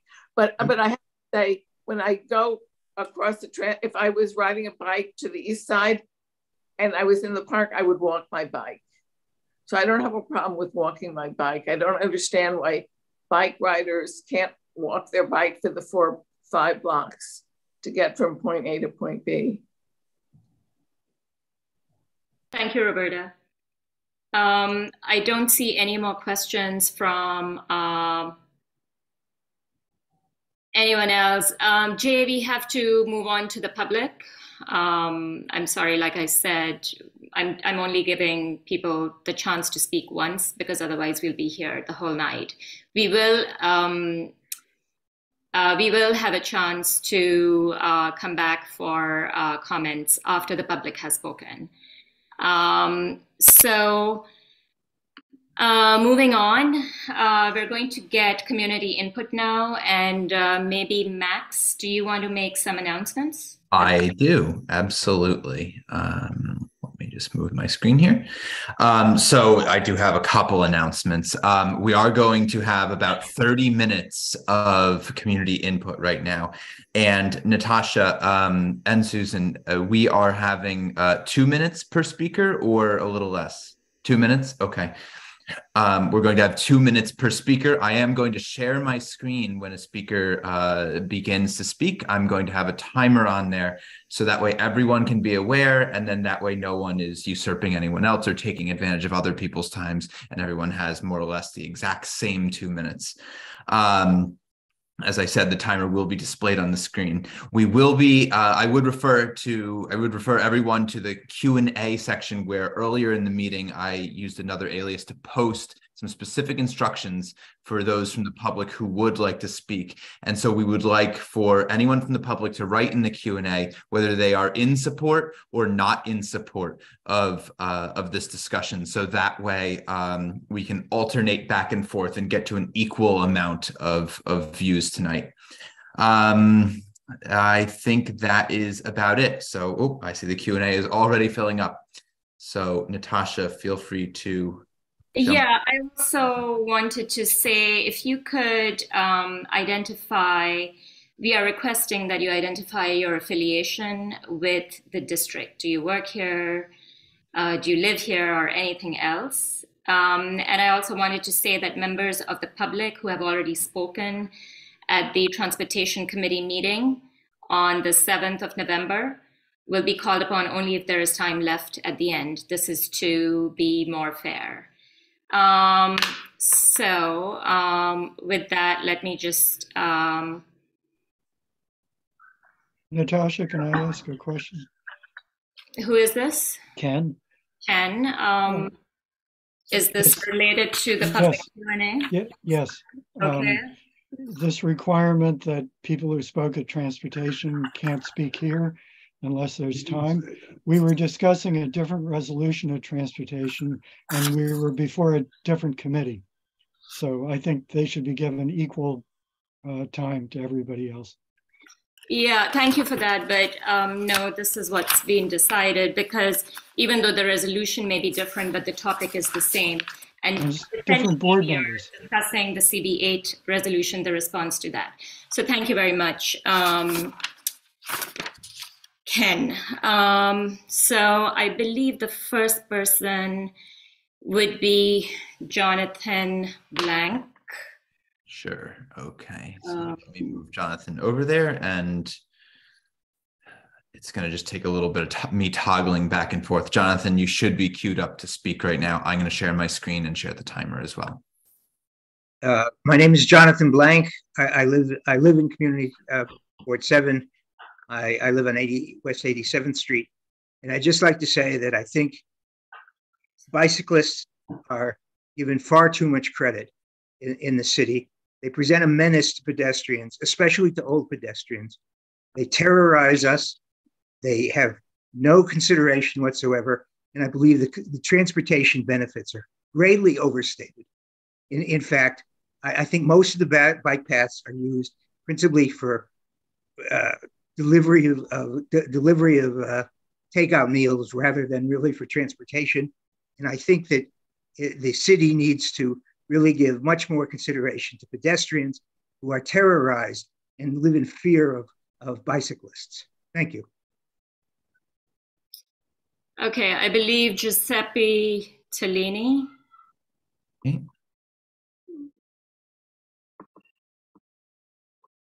I see you, Giuseppe. Okay, you should be queued up to talk, and I'm going to share my screen again. Oh, perfect. Thank you all for your time. I am a resident of CB7. I live on 64th and West End. I just say I want to fully support Paul's resolution. I know that the discussion here has been mainly focused on nitpicking the unclear language on which committee it belongs to. And if that is the case, I would urge you to consider what alternative then we want to propose for making safe bike lanes. Unfortunately, the reality is that ridership is up and up because bicycling, if the proper infrastructure is safe for bicyclists and pedestrians, is an excellent mode of transport. I love taking my bike to work. I use it to visit my friends. I use it to do groceries. And I know thousands and thousands of other people do positively use this mode of transit. I urge everyone to, if you've ever thought of any kind of livable city in Europe, in the world, one of the main things that are enjoyable about those cities is that it's friendly to pedestrians and to cyclists. I strongly suggest the community to support Paul's motion, Paul's resolution. This is ridiculous that any car can come from New Jersey, cross the bridge, and speed down any cross street. West End Avenue is a 7-lane arterial road where people are going at 40 miles an hour, where children go to school and people exist. This is ridiculous that we don't have safe bike infrastructure. And if we're not supporting Paul's resolution, then we need to come up for one on our own. I think that's all there is to say. Please, I urge you to support it. That is all.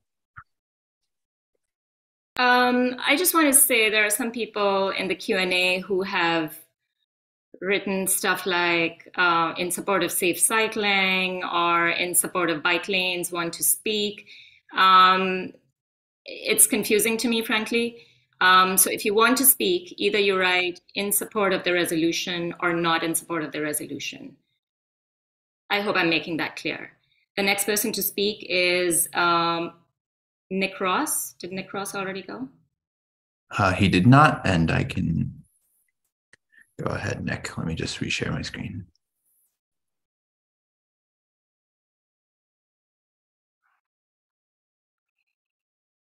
Hi, everyone.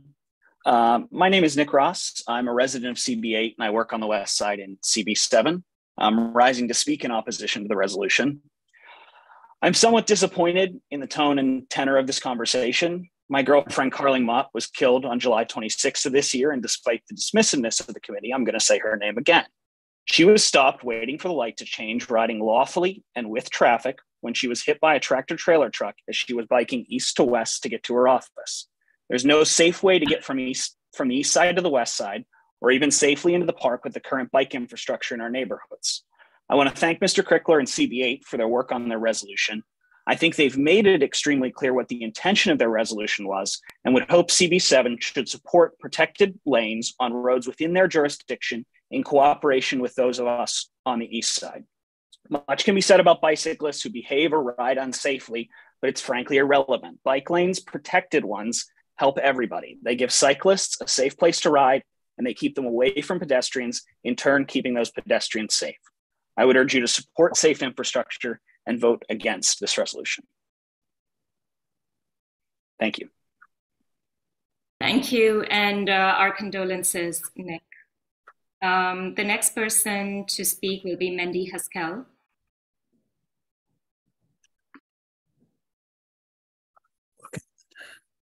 Oh, I see you, Mandy. Go ahead, Mandy. Hi, everyone. My name is Mandy Haskell. I'm a resident of the Upper West Side. I work in Midtown, and part of my commute actually goes through Central Park. I don't think that biking through the park for commuting is any conflict to the use of the park. I've heard this concept of that it wasn't the original intent of the park, that bikes should be there, and that's why for years, they opposed even having a bike lane in the loop, in the Central Park loop, when the cars were there. In the 70s, there was a proposal to put in a bike lane alongside the cars, and people opposed it for that reason. That's absolutely ridiculous.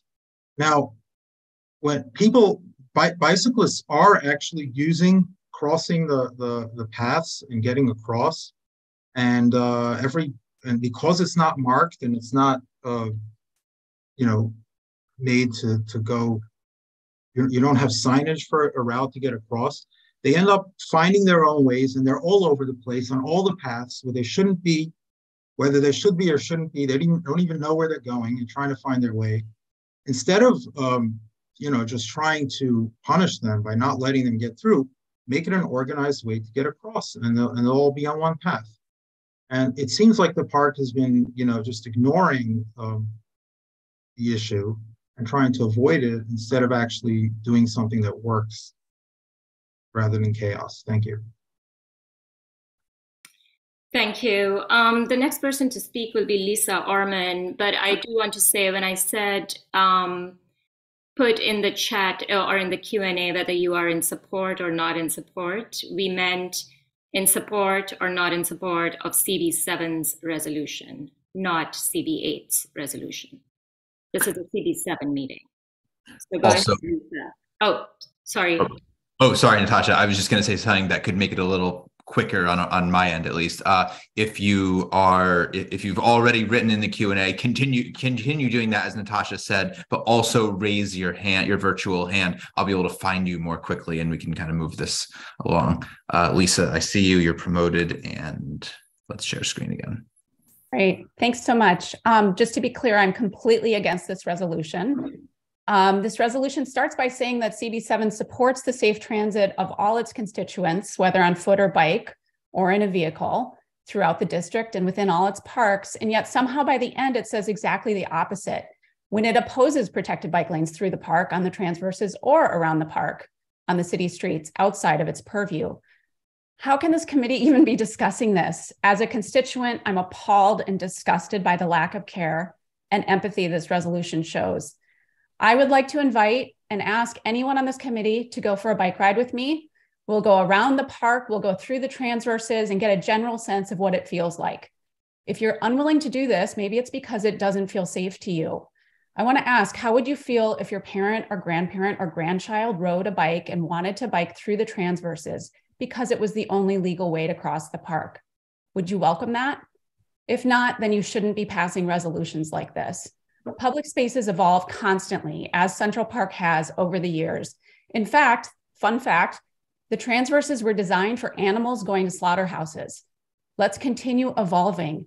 No one asks people to walk their dogs only at 72nd or 96th Street and only to look at birds at 96th and 72nd Streets. The fact of the matter is that we can all coexist and enjoy the park and get through the park, but it takes some work and a willingness and desire to care for your neighbors. Please vote against this resolution. Thank you. The next one up is Barack Friedman, followed by Alex Miser. So Alex, if you want to raise your hand. Hey, everybody, Barack Friedman. I work at hospitals on the Upper West Side and Upper East Side, and we have teams that have to go back and forth between the hospitals.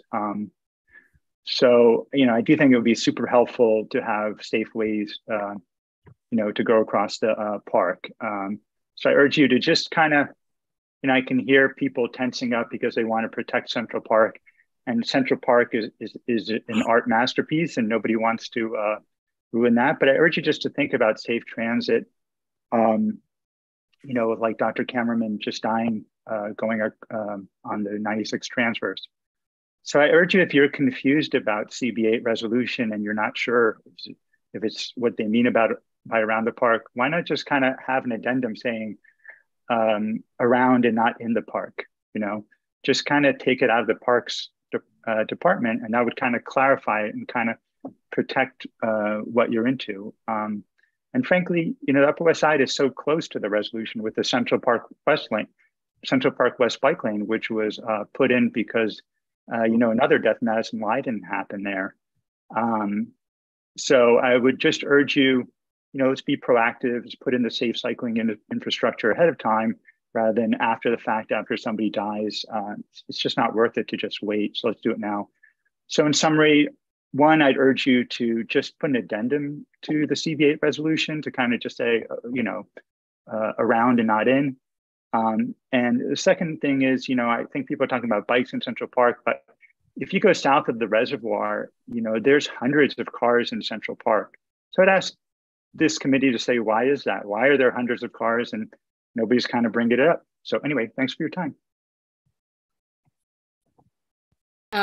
Thank you. We are going on to Alex Miser now. No. Did we just hear? Who did we just hear from? We just heard from Barack. Barack, sorry. We're going on to Alex Miser right now. And then Craig later. Oh, I know Craig. All right, here we go. Alex, go ahead. Oh, try again.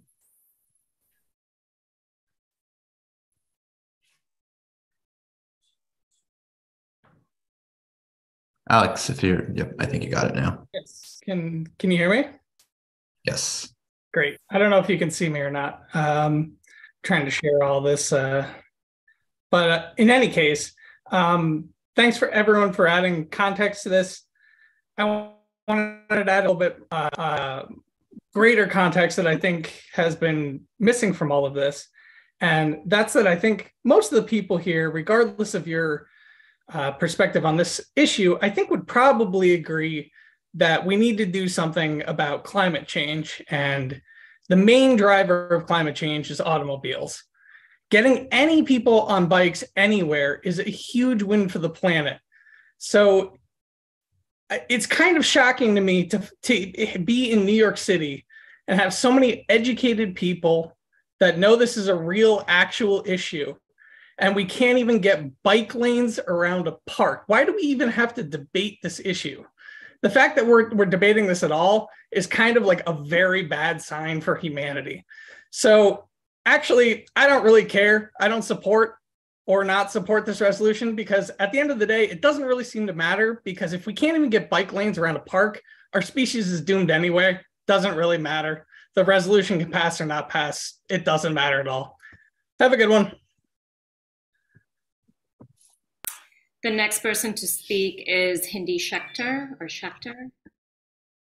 followed by Deborah Kersner. Go ahead, Hindi. Can you hear me? Yes. Great. So you ask me, what is my relationship to your district? I'm in your district all the time. but my ineradicable relationship to your district is that on August 3rd, 2014, my husband was killed in your district. My husband was killed by an errant 17-year-old cyclist. My husband was a runner. He was also a cyclist. In the wake of my husband's death, I have become an advocate for safe streets. Too late to help me, but hopefully in time to help others. How will we get safe streets? By giving everybody dignified space that they need. Cyclists need protected bike lanes. They need protected bike lanes on the east side. Thank you, Paul Kreckler and CB8. They need protected bike lanes on the west side.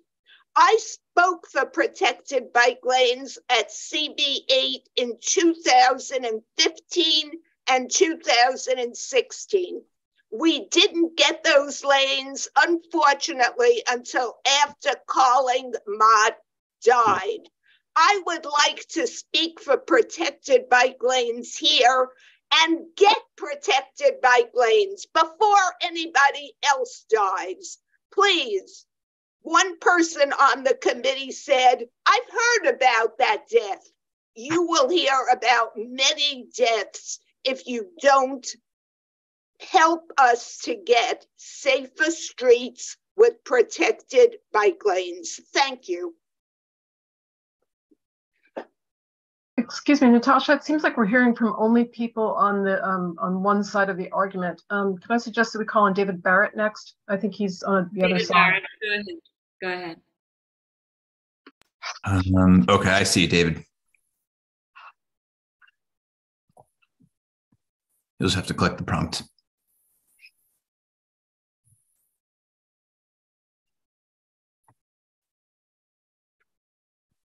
Try again.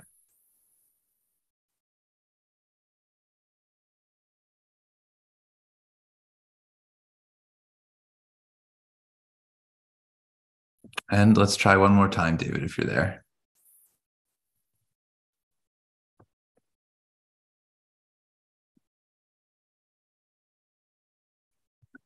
Up to the co-chairs if you want to keep trying or circle back to David. Just give it another sec. Sure. And if we could just ask if there's anybody else who could raise their hand if they're on the others. I mean, I'm not looking to weigh the scales here, but I think that we need to hear for balanced, both sides of the argument. If there's anybody else we've gotten a clear picture of the pro-biking situation.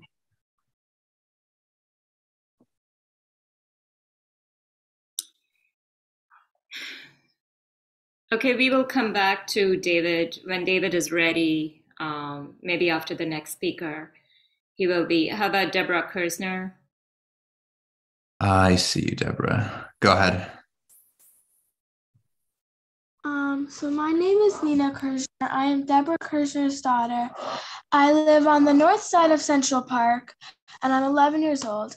I use Central Park every day to bike to school. I use Central Park on the weekend to bike places like the Central Park Zoo, playgrounds, birthday parties, and ice skating rinks. I've been biking in Central Park since I was 5, for 6 years now. I feel safe biking in Central Park because there are no cars, and the only time I need to stop is for people.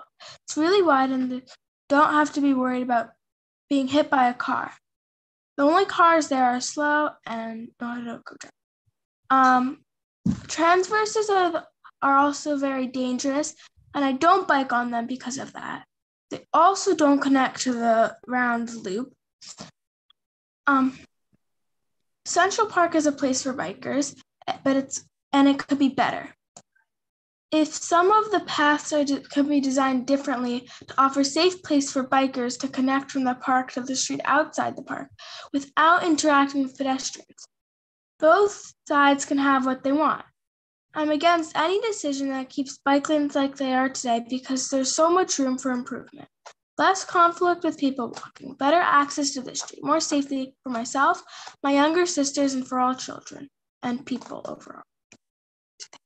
Thank you for letting me speak. Bye.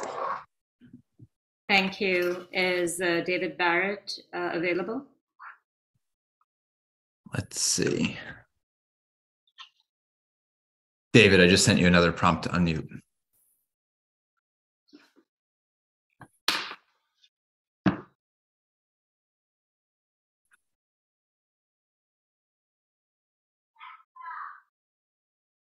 One more time, David.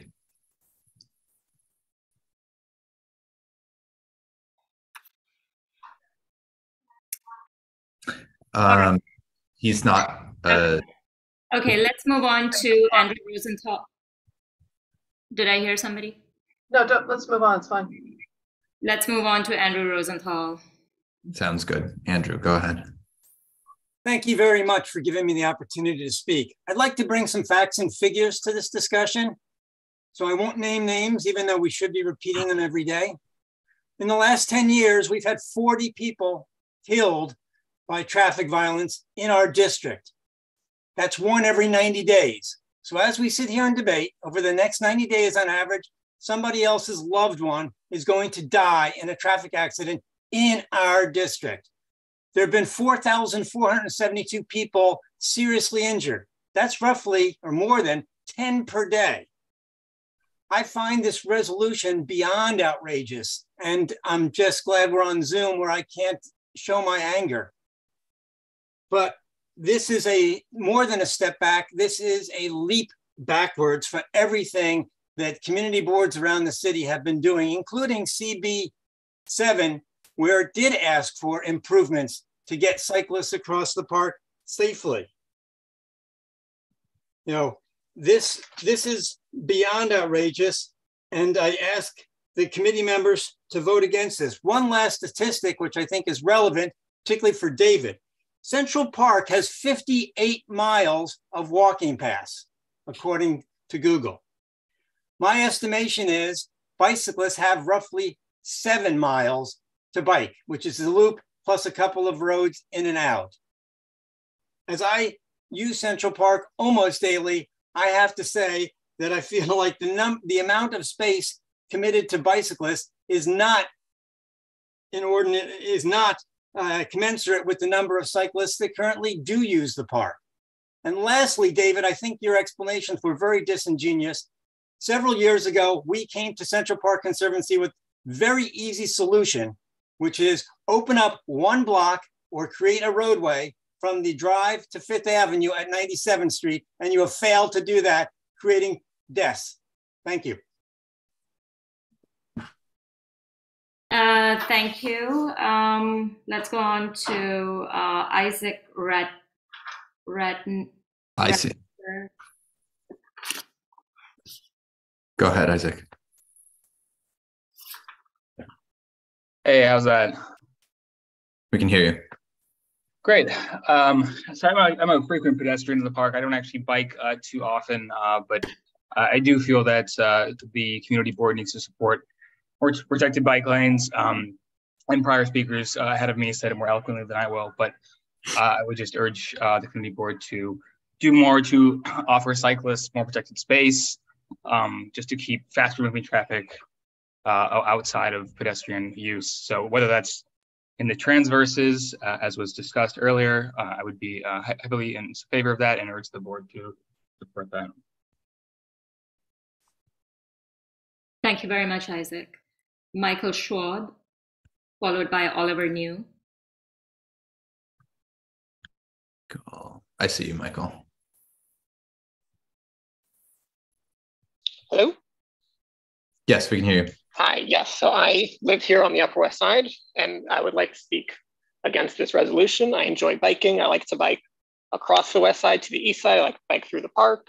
And when I first moved here, I tried to bike to the East Side across the transverse, and it was truly one of the scariest moments of my life biking on that street. And it is something that I would like to avoid ever having to do again. And I think it would be really helpful and really important and would save lives to have more paths for bikers across the park that did not involve the transverse and that were protected and offered safe and easy access. And I think that's something that this community board should be working towards. Thank you.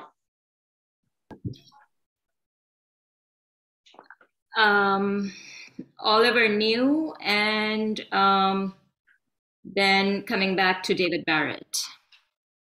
Hello. Can you hear me? Yes. Great. Hi, I'm Oliver New. I live 5 blocks above this district, so I bike through here all the time. And I think there's generally been lots of unneeded criticism of the CB8 resolution when the author is here and very clear about his intent, and nobody reasonable is proposing bulldozing inside of Central Park a 2-way bike lane, unlike how cars were originally let into Central Park. If the authors of this resolution want only the text of the resolution to matter, this resolution, in my opinion, is equally unclear. This resolution says, quote, CB7 does not approve, and then in the same sentence, quote, the addition of a 2-way protected bikeway around Central Park. Is this against the bike lane inside the park or outside the park? If you want to nitpick, we can nitpick, all day until the cows come home. It's not going to get us anywhere. The resolution from CB8, in my opinion, is very, very simple. It asks DOT to bring a plan back to CB8 that asks for bike lanes every 10 blocks or so that people stop dying, not for DOT to go in and do whatever they want to Central Park. This community board should be a leader, save lives, and do the same thing. Otherwise, I think the members of this committee, especially if you vote for this resolution, should be ready for the public comments to continue to be as unbalanced as they have, because nobody supports this outrageous nitpicking resolution.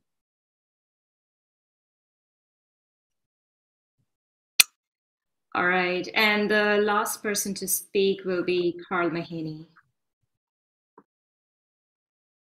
Go ahead, Carl. Thanks. Can you hear me? Yes. Great. Thank you. My name is Carl Mahaney. My relationship to the district is I ride through the district every day with my son. He's 7. My wife rides through the district every day to her job downtown. I want to just tell Ms. Schwartz real quick that I am the Carl Mahaney who co-wrote that op-ed with Paul Crickler. I'm happy to share it with the committee. It's very well written, and it does not call for moving through the park at all. That's because I work on these issues every day as an advocate. I do not work for TA. I direct Streetopia Upper West Side.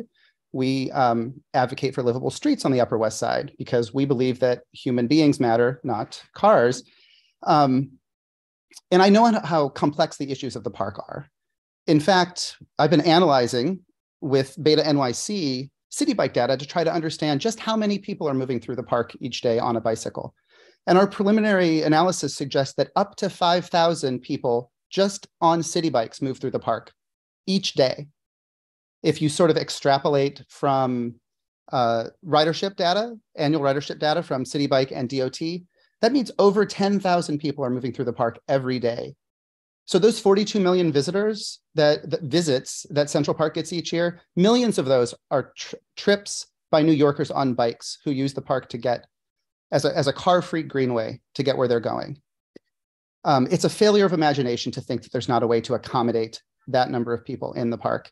And I want to say one more thing. I mentioned this to my son, again, who's 7, and this is a literal response when I read him the resolution. That's so rude. Make sure people don't literally do that. If that happens, people are going to yell at us more and we're not going to listen to them. Are we, Papa?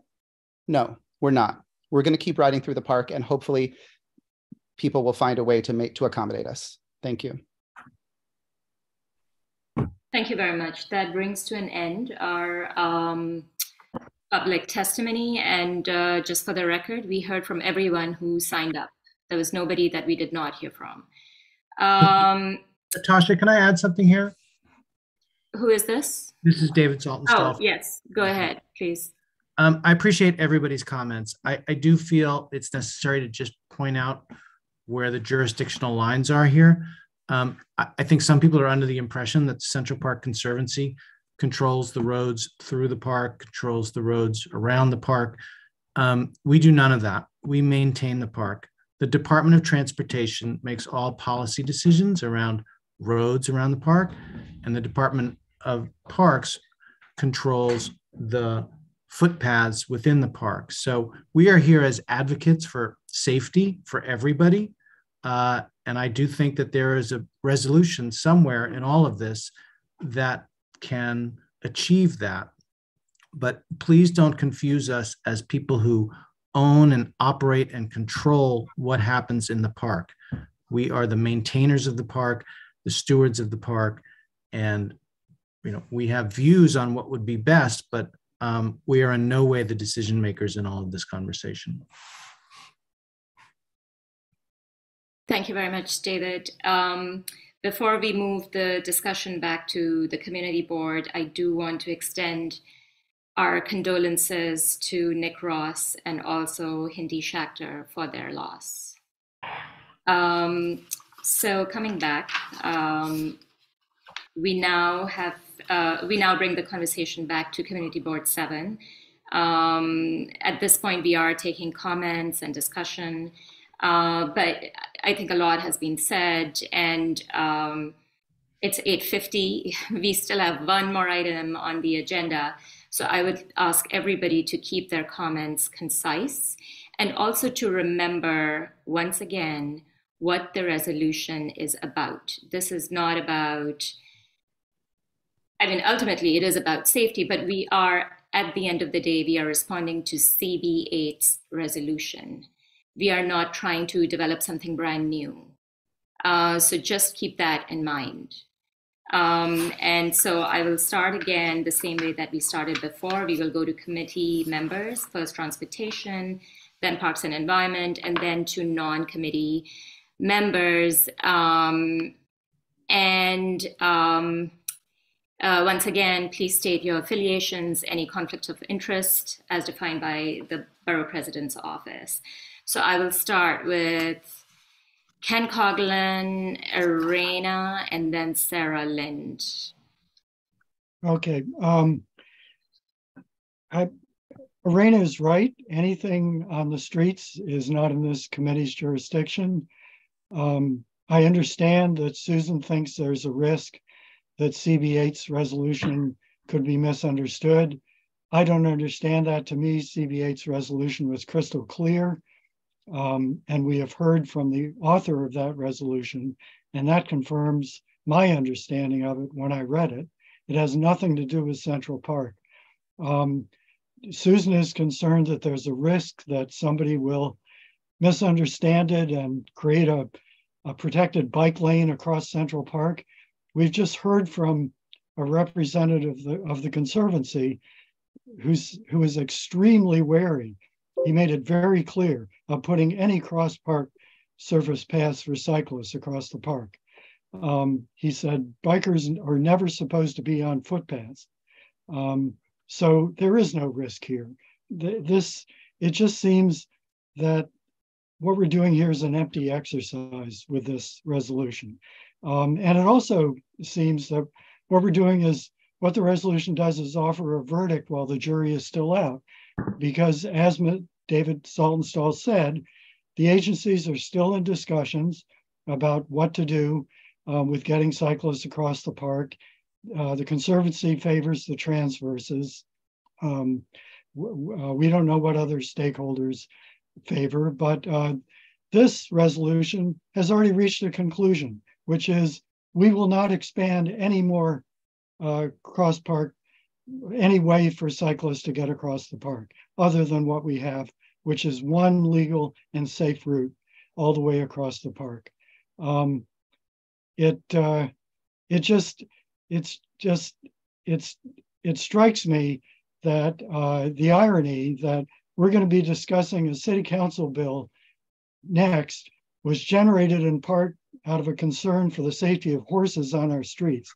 And yet when it comes to people who ride bikes, safety seems to be not a concern at all. Ken, I have to stop you there now. Ken, no, I have to stop you.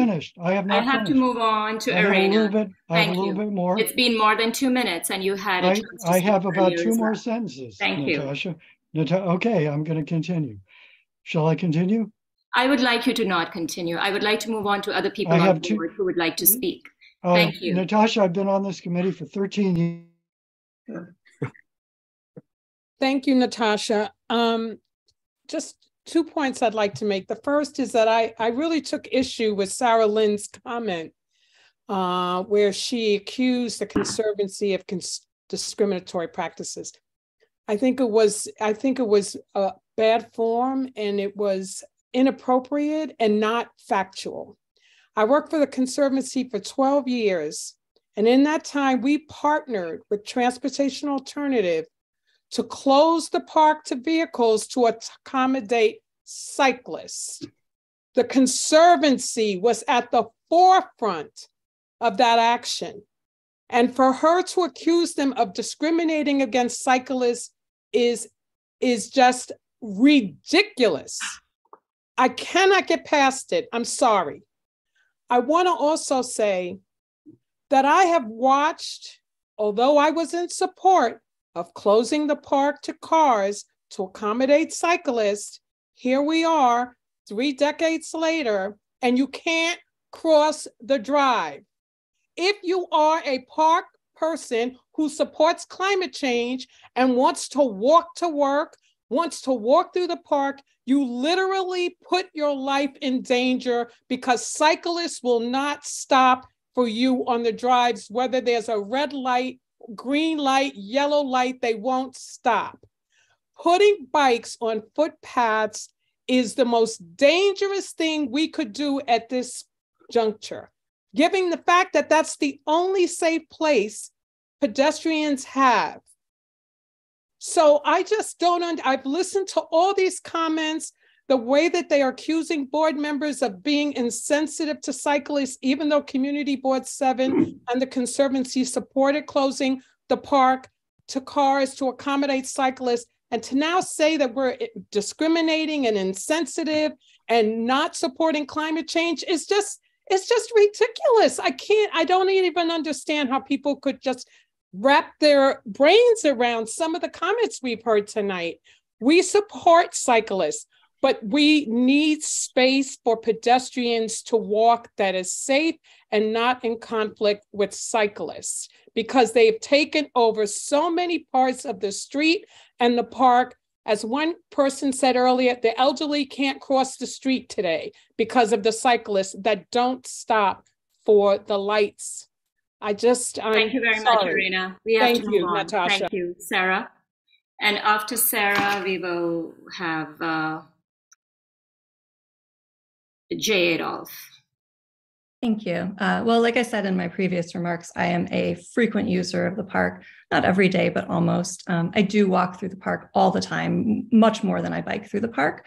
I cross the loop road all the time, and I see every other user crossing the loop road. So it certainly is possible to cross the loop road. And obviously, if we look at the data, hardly anyone ever gets hit by a bike. So, I think we should think about the data here. We see people crossing the loop road safely all the time, never getting hit. It might feel scary sometimes, but of course I'm terrified every time I cross the road because cars run red lights all the time, especially around school drop-off time. That's another issue.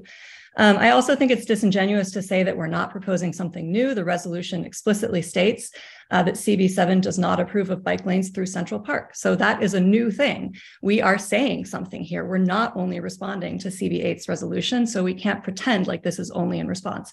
That is a direct positive statement, and we need to vote on this on that. That's what we're voting on. So you can't pretend like this is just clarifying CB8's resolution. Again, Carl mentioned this, but the City Bike and DOT data show that tens of thousands of people ride their bike through, across, and around the park every day. And that number is only growing. We've seen the bike boom expanding almost every month. And if this committee passes this resolution, you're essentially saying that you don't care about these people's lives, which is pretty shocking. And also totally out of step with every other community board around the park who wants to add protected paths for bikes. The reality is that people are going to continue to bike through the park, whether we provide them with good paths or not. Thank you. And if we want to accommodate all these people, we need paths that work for them. As Hindi said, someone who has tragic experience of us not having separated paths for bikes and pedestrians, if you are a pedestrian in the park and you don't want to get hit by a bike, you should want us to have separated and clear paths directed for bicyclists and pedestrians. Thank That's you, Sarah. what's going to help us separate. We're going to move on to Jay everyone Adolph. safe. Thank you very much. Jay. Yeah, thanks, Natasha. First of all, just an observation. Twice you asked that when people speak, they disclose their affiliation if it impacts this particular issue. And so far, none of my colleagues have done so. I noticed that. I'm gonna, this resolution and the what we call precatory language in legislation, which is language that doesn't really affect what's being enacted or resolved. And there's so much of that here, and there's so much overlaying the discussion here. So I'm going to make it simple for myself, which is I'm going to look at actually what the resolution says, not what somebody might imply that it says or bring their viewpoints to what it says, but what it says. With respect to my colleague Sarah, it does not say that this committee opposes bike lanes across Central Park. What it says is that this committee does not approve bike lanes every 10 blocks across town and across Central Park. It doesn't say we might not approve 2 protected bike lanes across Central Park, or 5, or none. It says we will not approve 10 protected bike lanes across the park or protected bike lanes on the transverse. So in my opinion, that's what I'd be voting on. I agree with the resolution, and I suggest that we don't have to read anything into it that isn't there. With all the pre-resolved references to CB8 and all the discussion about safety and so forth, let's vote on what the resolution says. Thank you very much, That Jay. is crosstown bike lanes across Central Park every 10 Thank you. blocks. We have to move on to Howard, and then Andrew, and then Alex Bell. Thank you. I just wanted to address some of the language used tonight. Some people are calling this pro-bike, some people are calling this anti-bike. I want to address this from the pedestrian perspective, actually. I live on Central Park West. I walk my dog there multiple times a day. And there is a problem. There is a safety issue. And by having protected, isolated, clear, delineated areas for the bikes and for the pedestrians would only improve safety for the pedestrians. I want to make that clear. I don't think they belong on the pedestrian paths. I actually think, I am not an engineer. I've said a million times in my own committee, the Transportation Committee, we pay high taxes, so there are experts who can figure this out. I don't know the best way to get bikes across the park from east to west, but I do know the current chaotic situation doesn't work. It doesn't work for bikers and it doesn't work for pedestrians. And I would like the city to figure it out. Again, I don't know the answer. I would like them to figure it out. I actually think the transverses might be one way. And this resolution specifically says the transverses are off the table. I think that's a great place to look because they're underutilized. So I think that would be a great start to look there. Again, I don't have the answer, but what I do know is there is a lack of safety, and this will only make it worse. This community board has unanimously called on the city to figure out a safe way that the park can be used by pedestrians and bikers. And I think we should stick to that and not adopt this resolution. Thank you very much. We go on to Andrew and then Alex Bell. Thank you, Natasha. So listening to this discussion tonight, I think one thing is missing from this resolution. I understand where the resolution is coming from, but after hearing Mr. Saltonstall and others, I think we should be calling on the Parks Department and the Department of Transportation to come up with a plan for cross-park bike routes. And I think we should ask them we should give them a time limit. Please get back to us by whatever, March or April. I think we need to hear from them what is possible and what is not possible. And I think that's really what's missing. I think we can say we don't want something every 10 blocks, but we'd like to hear a proposal for safe through park bike access. And I think that's really important, and I think it's missing. Thank you. Alex? Yes, hi everyone. I'll be voting against the resolution. I agree with Arana's point that she made in the beginning. I read the CB8 resolution, and it's clear to me that this is not about bikes through Central Park, so I'll be voting against. Andrew Ridgie? Thank you. Yeah, I just, I'm a big believer in the tone. And when I read this resolution, the tone is essentially, we don't want this. We don't want this. We don't like the way CB8 went about that. But I think listening to all the comments, what people tend to agree on is we want people to be safe, whether they are pedestrians, whether they are on bikes, or however they are getting through the park. And I deal with this all the time. And people feel unsafe, whether they're on a bike or whether they're walking or on a scooter or however else they're getting around. So I would just suggest if we don't like exactly what CB8 is saying in their resolution, instead of saying we don't like A, B, C of their resolution and kind of gives the impression that we're shooting it down, let's not talk about what we don't like. Let's talk about what it is we want. So perhaps it is talking about how can we change this resolution to get what we want to see to make sure that everyone getting from one side of the park to the other side of the park or one river to the other river can do it safely. I feel like all this unnecessary conflict and back and forth is completely unnecessary because we're just talking about like words and how we get there. But at the end of the day, whether you're walking from one side to the other or you're on a bike, you want to do it safely. So like that should be the focus of a resolution, not just discrediting other people, because then we just set up a situation where I'm on this side and you're on this side. And you've heard my spiel before. There's way too much of that. So that's it. Thanks. Thank you. I don't believe there's anybody else from transportation. Anybody from Parks and Environment? I will ask, if you're not from Parks and Environment, if you're from transportation and you've already spoken, if you could please lower your hand. Elizabeth Caputo, please go ahead. Yeah, I don't think I've spoken at all tonight during the meeting, and I'm a member of both committees. And I look forward to discussing the next item on the agenda, which I have opinions about, and it's already 9:07 this evening. Look, I do think we need to think about ways to provide safe access across the park for everyone, including cyclists. I'm not sure this resolution does that, the resolution that's been proposed.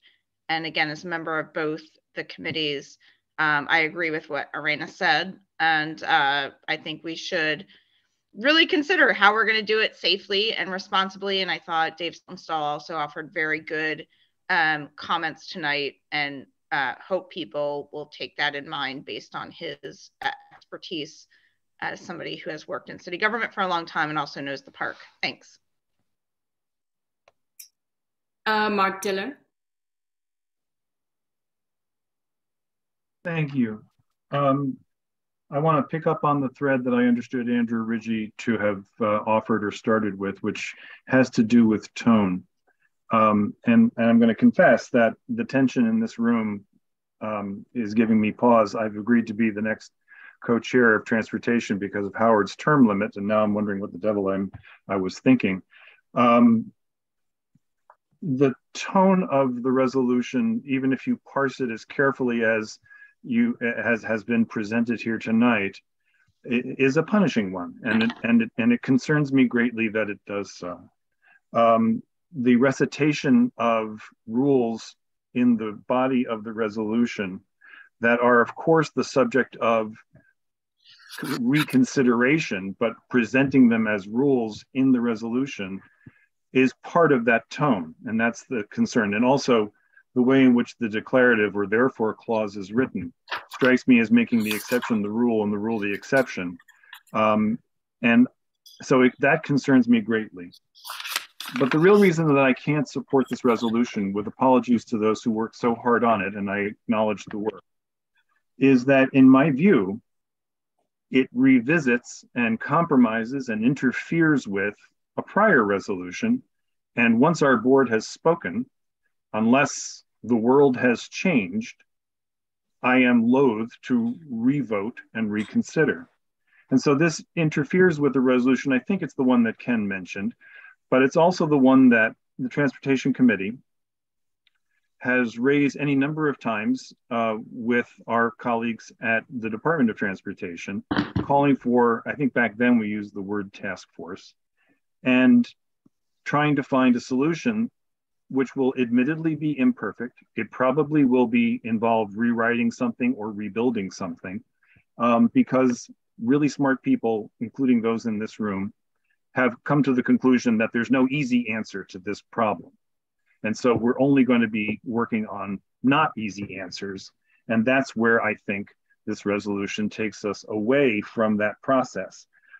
So I don't think this resolution and its language expresses the intent that was offered to us as the purpose for the vote that we're being asked to take.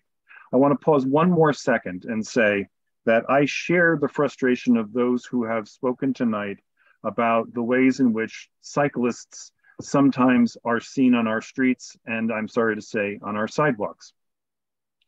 But I am chastened by that because I've been reminded that cyclists are no more uniform a group than lawyers, that's me, or preservationists or anybody else.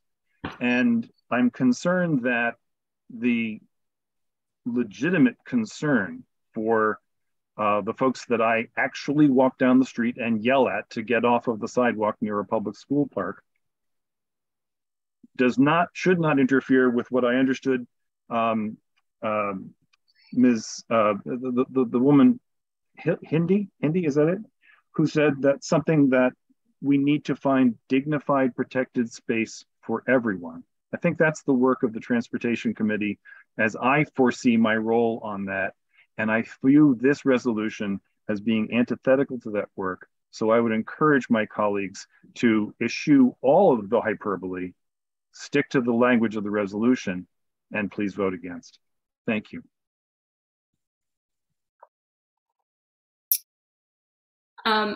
Elizabeth, your hand is up. Do you still want to talk or? No, not at all. I would really like us to think about how we're going to handle the next item on the agenda. Thank which you. Okay, I have warrants a lot of conversation tonight. Sure. And may be worth tabling. How about I saw Barbara Adler.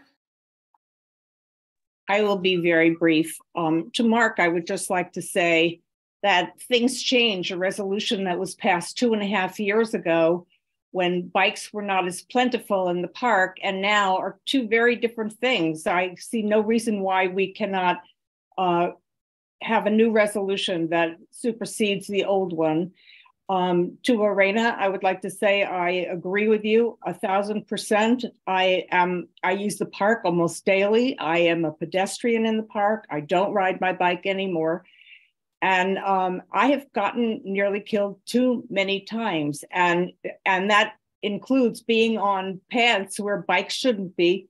The park is loaded with e-vehicles and they shouldn't be there either. And delivery people. If there were license plates for bikes and for others, it would be a whole different world.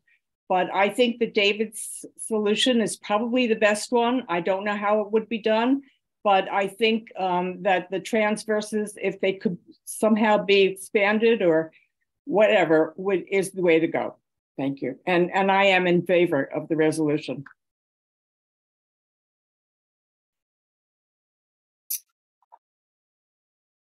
I'll go on to Beverly first, and then Susan Schwartz.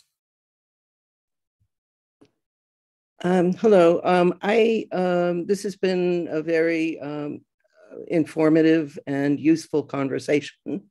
I think learning the intent of Community Board 8's resolution has been helpful to me in terms of understanding. I think we're going a little far afield. I think everyone on this call cares deeply about safety of both pedestrians and bicyclists. I'm not sure our resolution, having understood that, is the best vehicle for expressing that common view. And I would agree that having a slightly more positive tone to something would be helpful. So at this point, I turn it back to you, Natasha, to figure out what we should do next. Go ahead, Susan. Thanks so much. Thank you, everyone, for your comments. It's been very educational. I do want to make a couple clarification points. But first, I should cut the suspense and say that I do think that we perhaps should take this back and rewrite it and rework on it rather than voting on it tonight, if that's okay with everyone. But first, I'd like to just say that the term crosstown bike lanes can be so confusing. As we've worked very hard on this. Thank you, Mark, for acknowledging that.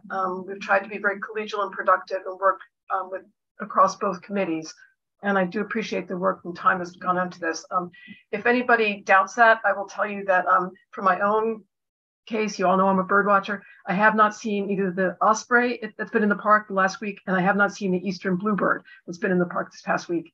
Anybody who follows my Twitter account knows that, in fact, I have not seen either of these great birds.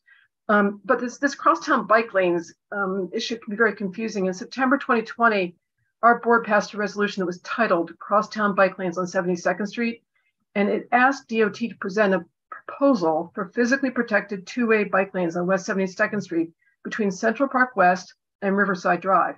We didn't ask for crosstown bike lanes all the way across the park. I want to just stress that. We did not ask for them all the way across the park, but yet in the preparation for this resolution, several times people have referenced that resolution and said, we've already approved crosstown bike lanes that go through the park. So I just want to say, we really all need to be very, very clear and very careful about what we say when we say crosstown bike lanes. I'm going to take Mr. Crickler and Mr. Mahaney at their word that they didn't intend their resolution to ask for bike lanes through Central Park, but it was very confusing. And I think there's a real problem there because that letter has already gone to Mayor Adams and then everyone on down. And perhaps in the interest of good faith, perhaps you would be willing to send a letter clarifying that in fact, you were not asking for bike lanes through Central Park every 10 blocks. That would be really helpful and collegial if you were to do that. So finally, I just want to say thank you for all your time. And I think we will definitely have to take another look at this. I do want to point out that there are plenty of places in the Central Park for bikers to ride. They've got the north and south loops. The cars are gone. So a cyclist could come into the park at 72nd Street and take the south loop and then get out at 72nd Street. And it'd be a lovely ride. While you're doing that, I would recommend that you stop at the red lights for the pedestrians because it can be pretty perilous. That's all I have to say. Thanks so much.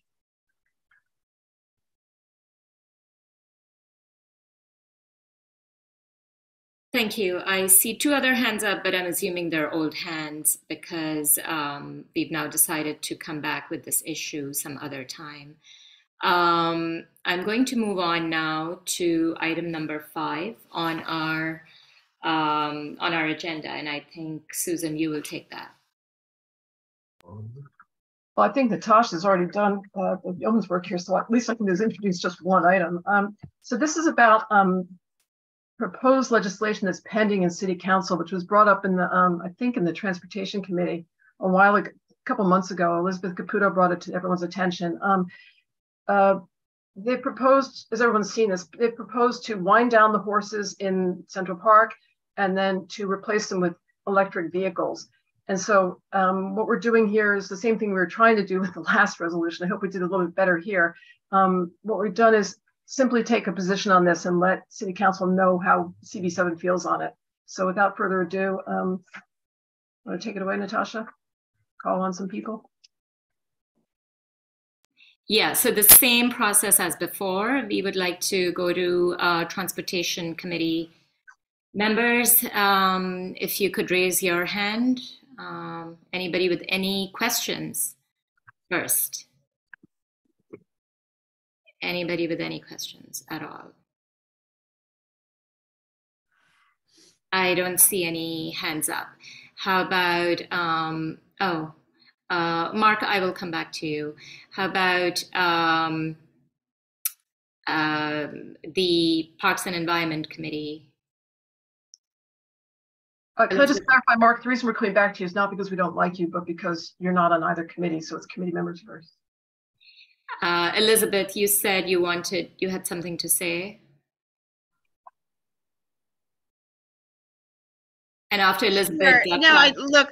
I think the only thing, it's late tonight, and I don't know if there's anyone from the community who wants to weigh in tonight, but I think that's an important thing before we take a vote on this. My understanding is that the legislation coming before the city council will probably not get a vote until next year. I think it's 9:19 at night. It's an important issue. I think there are issues related to two things. One is obviously the issue of the electric carriages, which is part of the legislation if you all read it. The other is the issue of what to do with the horses and how to humanely work with all parties to figure out what's happening with them, what's going to happen with them, what is going to happen if this legislation goes through. And so that is the reason that we started talking about this. The legislation was proposed in July. We've obviously had other things on our mutual committees that we've been dealing with. Again, I am open to folks discussing whether we discuss this tonight or table it to a time where we can all be, more in a state where we have people from the Parks Department. I don't know if Dave Saltonstall is still on the call. Other people from parks, veterinarians, other objective people who can actually weigh in on this issue. To me, that would be really important before I place a vote. But I do think it is an important issue that's going to become a part of what our district in CB7 is doing on the west side. And we've talked about it on both committees. I'm a member of both committees, and just want to make sure that we give it its proper due as a community board. And I think there's an opportunity for us to both weigh in on it, maybe not tonight, but to perhaps do a public meeting in the next month or two where we can actually have some of the objective parties come in and give us the facts and the data so we can make an informed decision before we vote. That's all. Thank you. I'm going to go to Doug Kleiman and then Andrew Albert. I tend to agree with what Elizabeth just said, given the time and the lack of other people that may want to weigh in. Although I do note that in the Q&A, there's someone here. And since this meeting was noticed, oh, there she is. She's. Yeah, I'm sorry. Doug, you can continue your thought and then we'll go to Christina. Okay, great. So just the one thing, and perhaps we'll opine later, is what I don't like about this bill is that it is inextricably intertwined, where if this bill is voted in the affirmative, then it is getting rid of or phasing out the horses and replacing with electric. Well, I don't think those two things have to be mutually exclusive. So I don't like the way the bill is written at City Council, and I wish that they would break those two issues together, or apart, I should say. One is phasing out the horses. That's one issue, yes or no. And do we want it to replace those with the electric vehicles? Yes or no? Because so anyway, that's it. And thank you.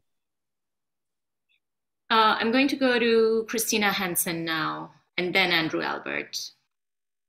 Hi, guys. Thanks for having me on tonight and discussing this issue. I am a New York City carriage driver. You've probably seen me in the park. I am the chief shop steward for TW Local 100 Central Park Horse Carriages. We are represented by Transport Workers Union Local 100.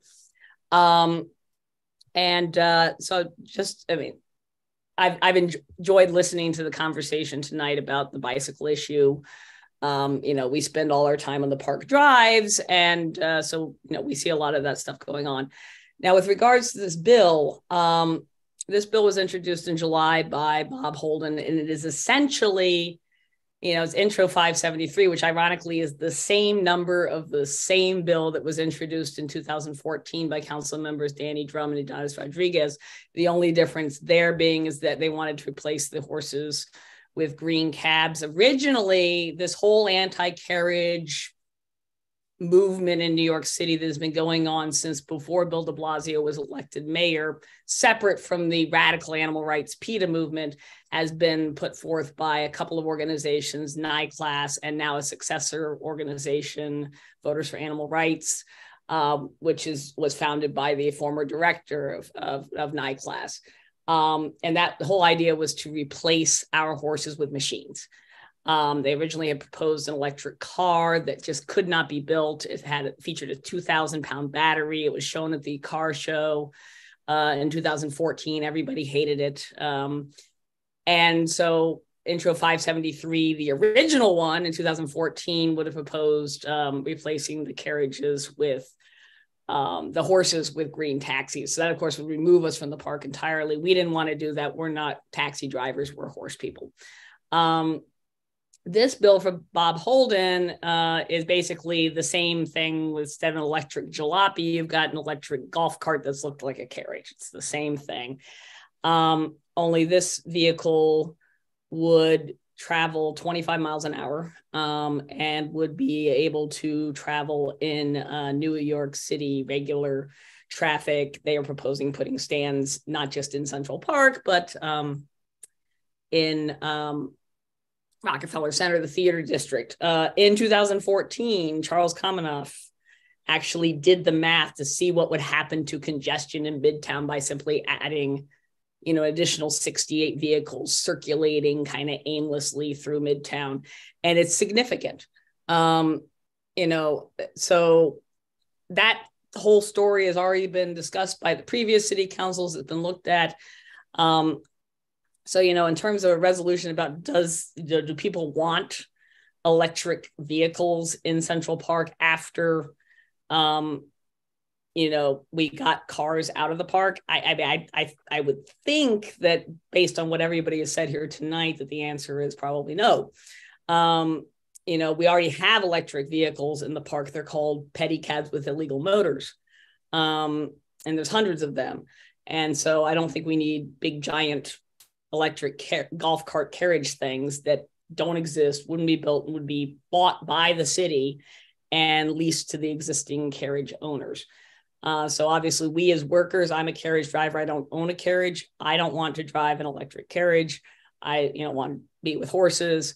The carriage owners, they're horse people. They don't want to go from being small business owners who have horses to becoming lessers from the city.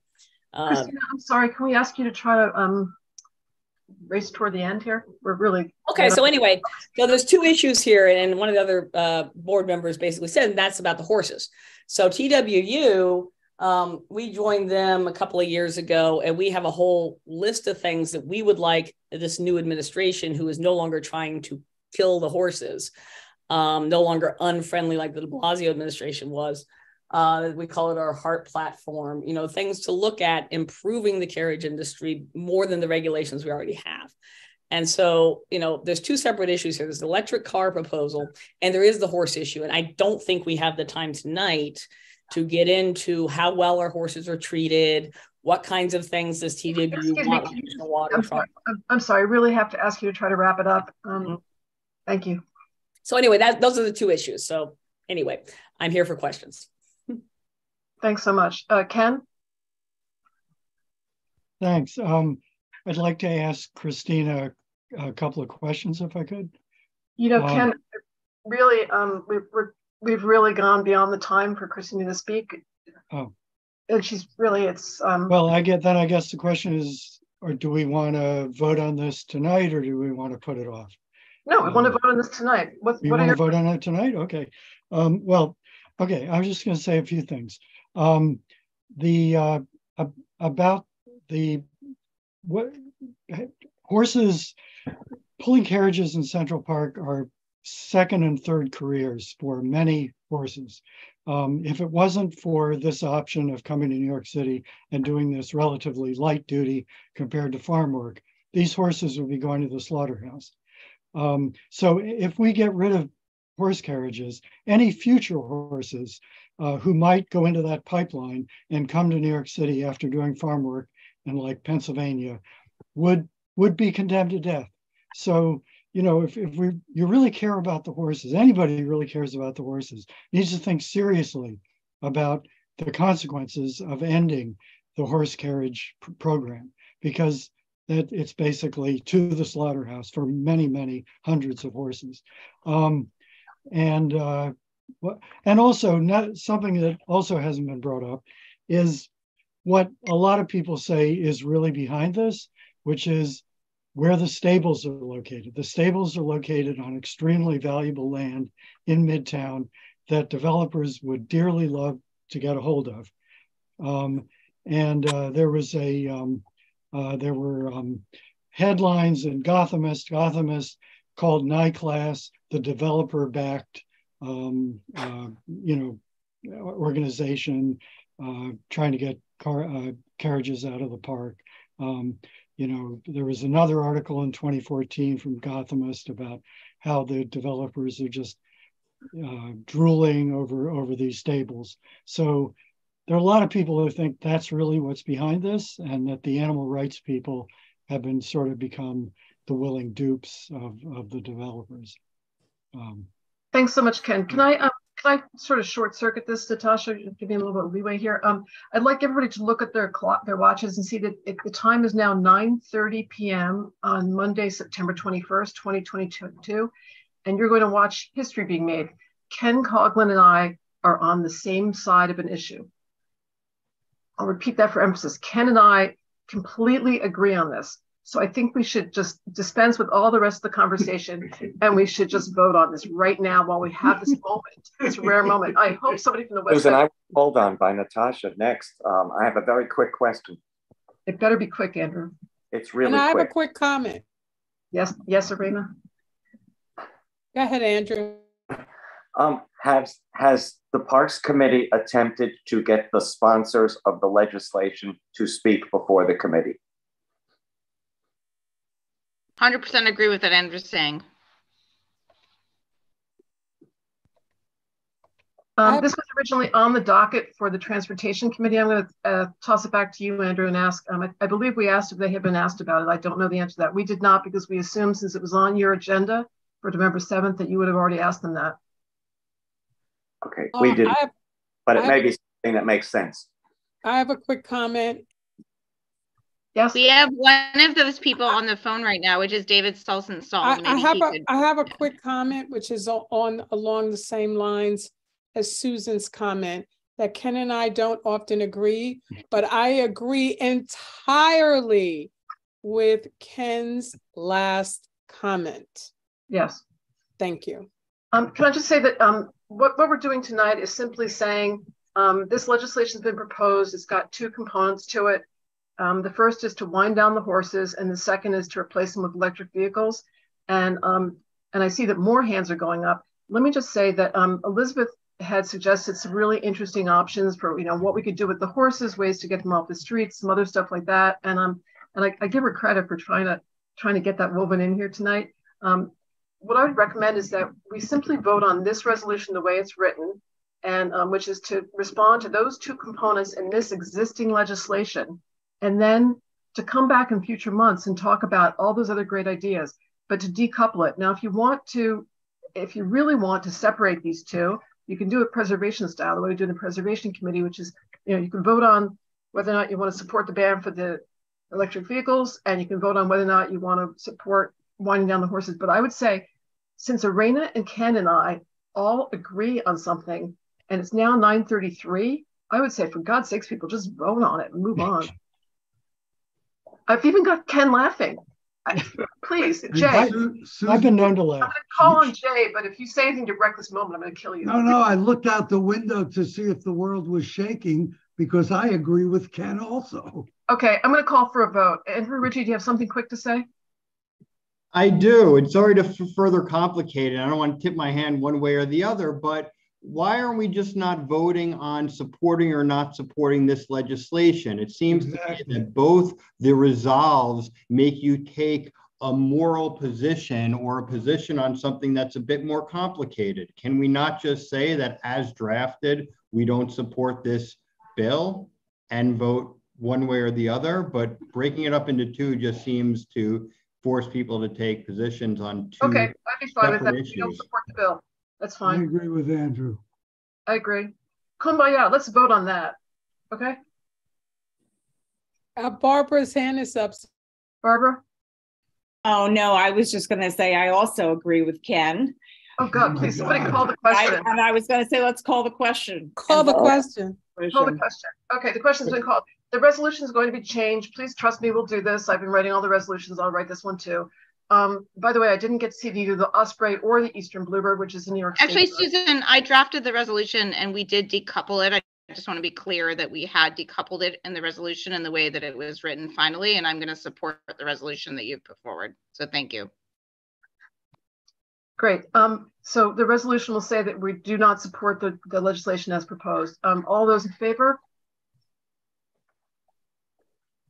Oh, look at all the hands. You mean the bill is proposed? Just joint committee, right? Yeah. Oh, joint committee. Okay.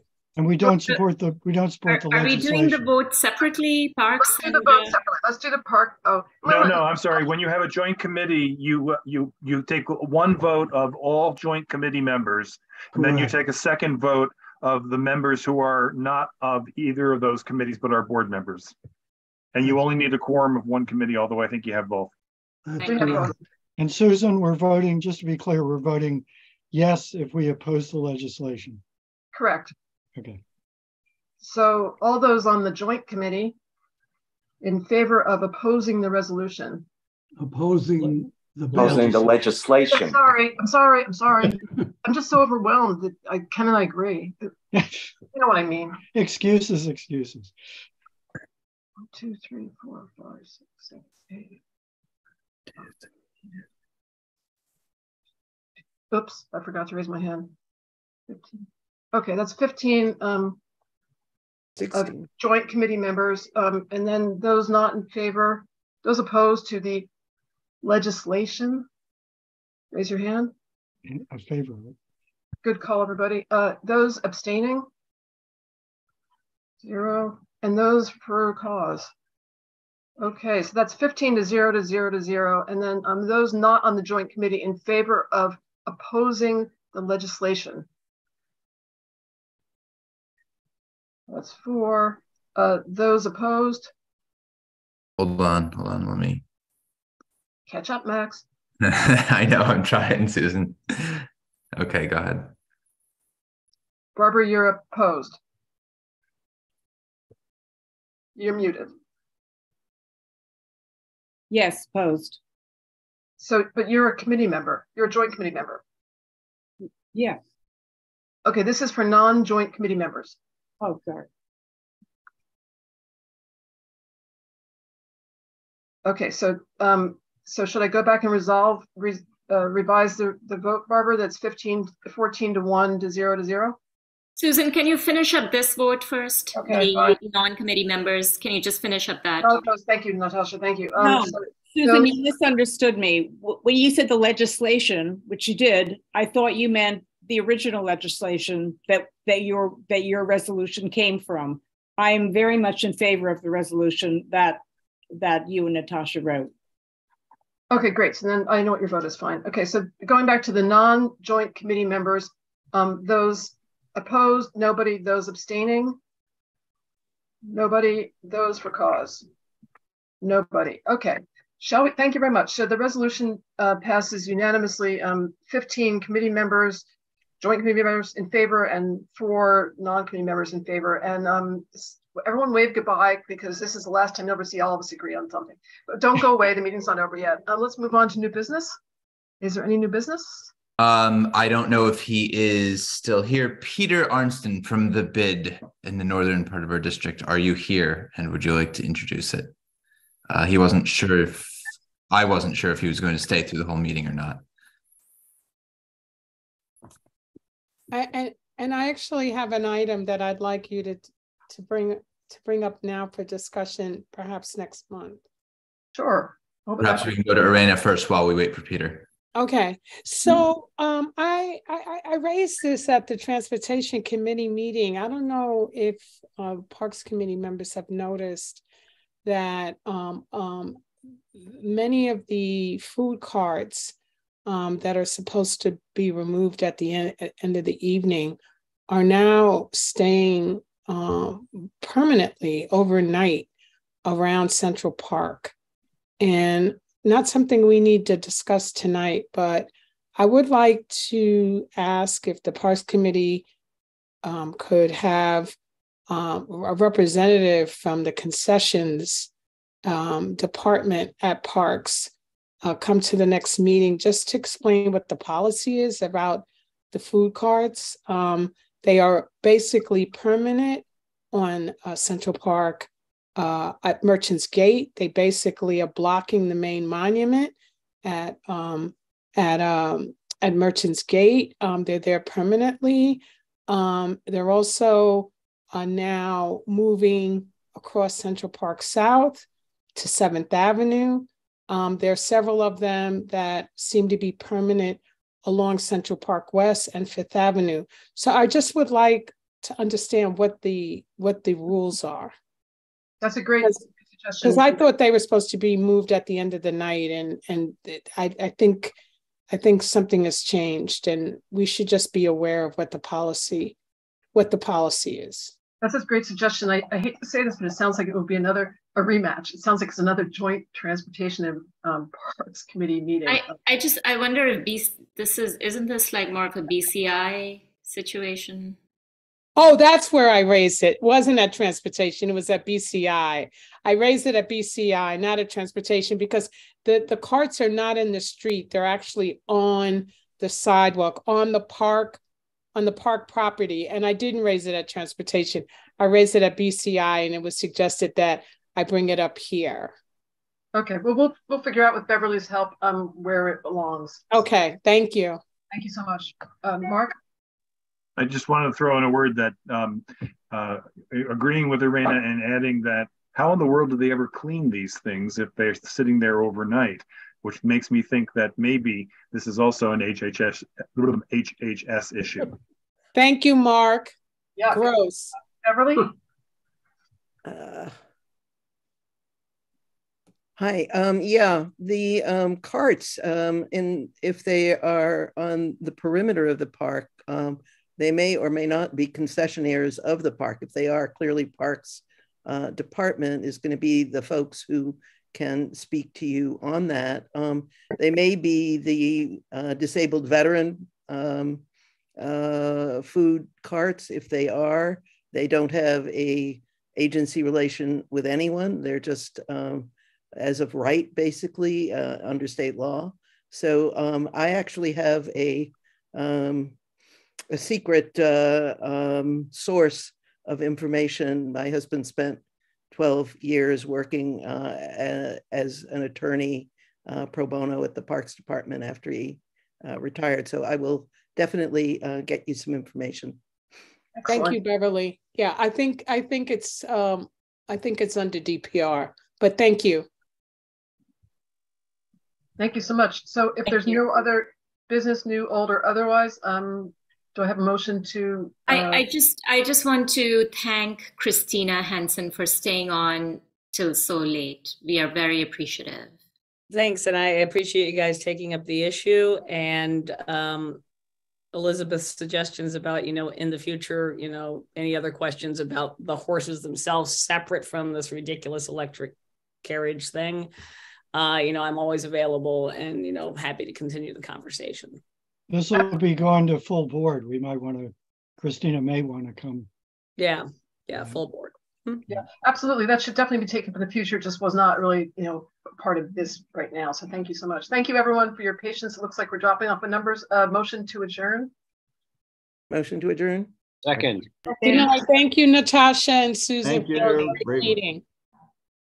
Daniela, you have a question? Well, might be too late, but I won't end the Zoom if she stopped already. Okay. No. Wait, no, she's here. She's here. Do you have a question? No, I was just adjourning the meeting. Seconding the motion. I'll send you my minutes. You're like 2 hours too late. No, I know. I'll send you my minutes. They may be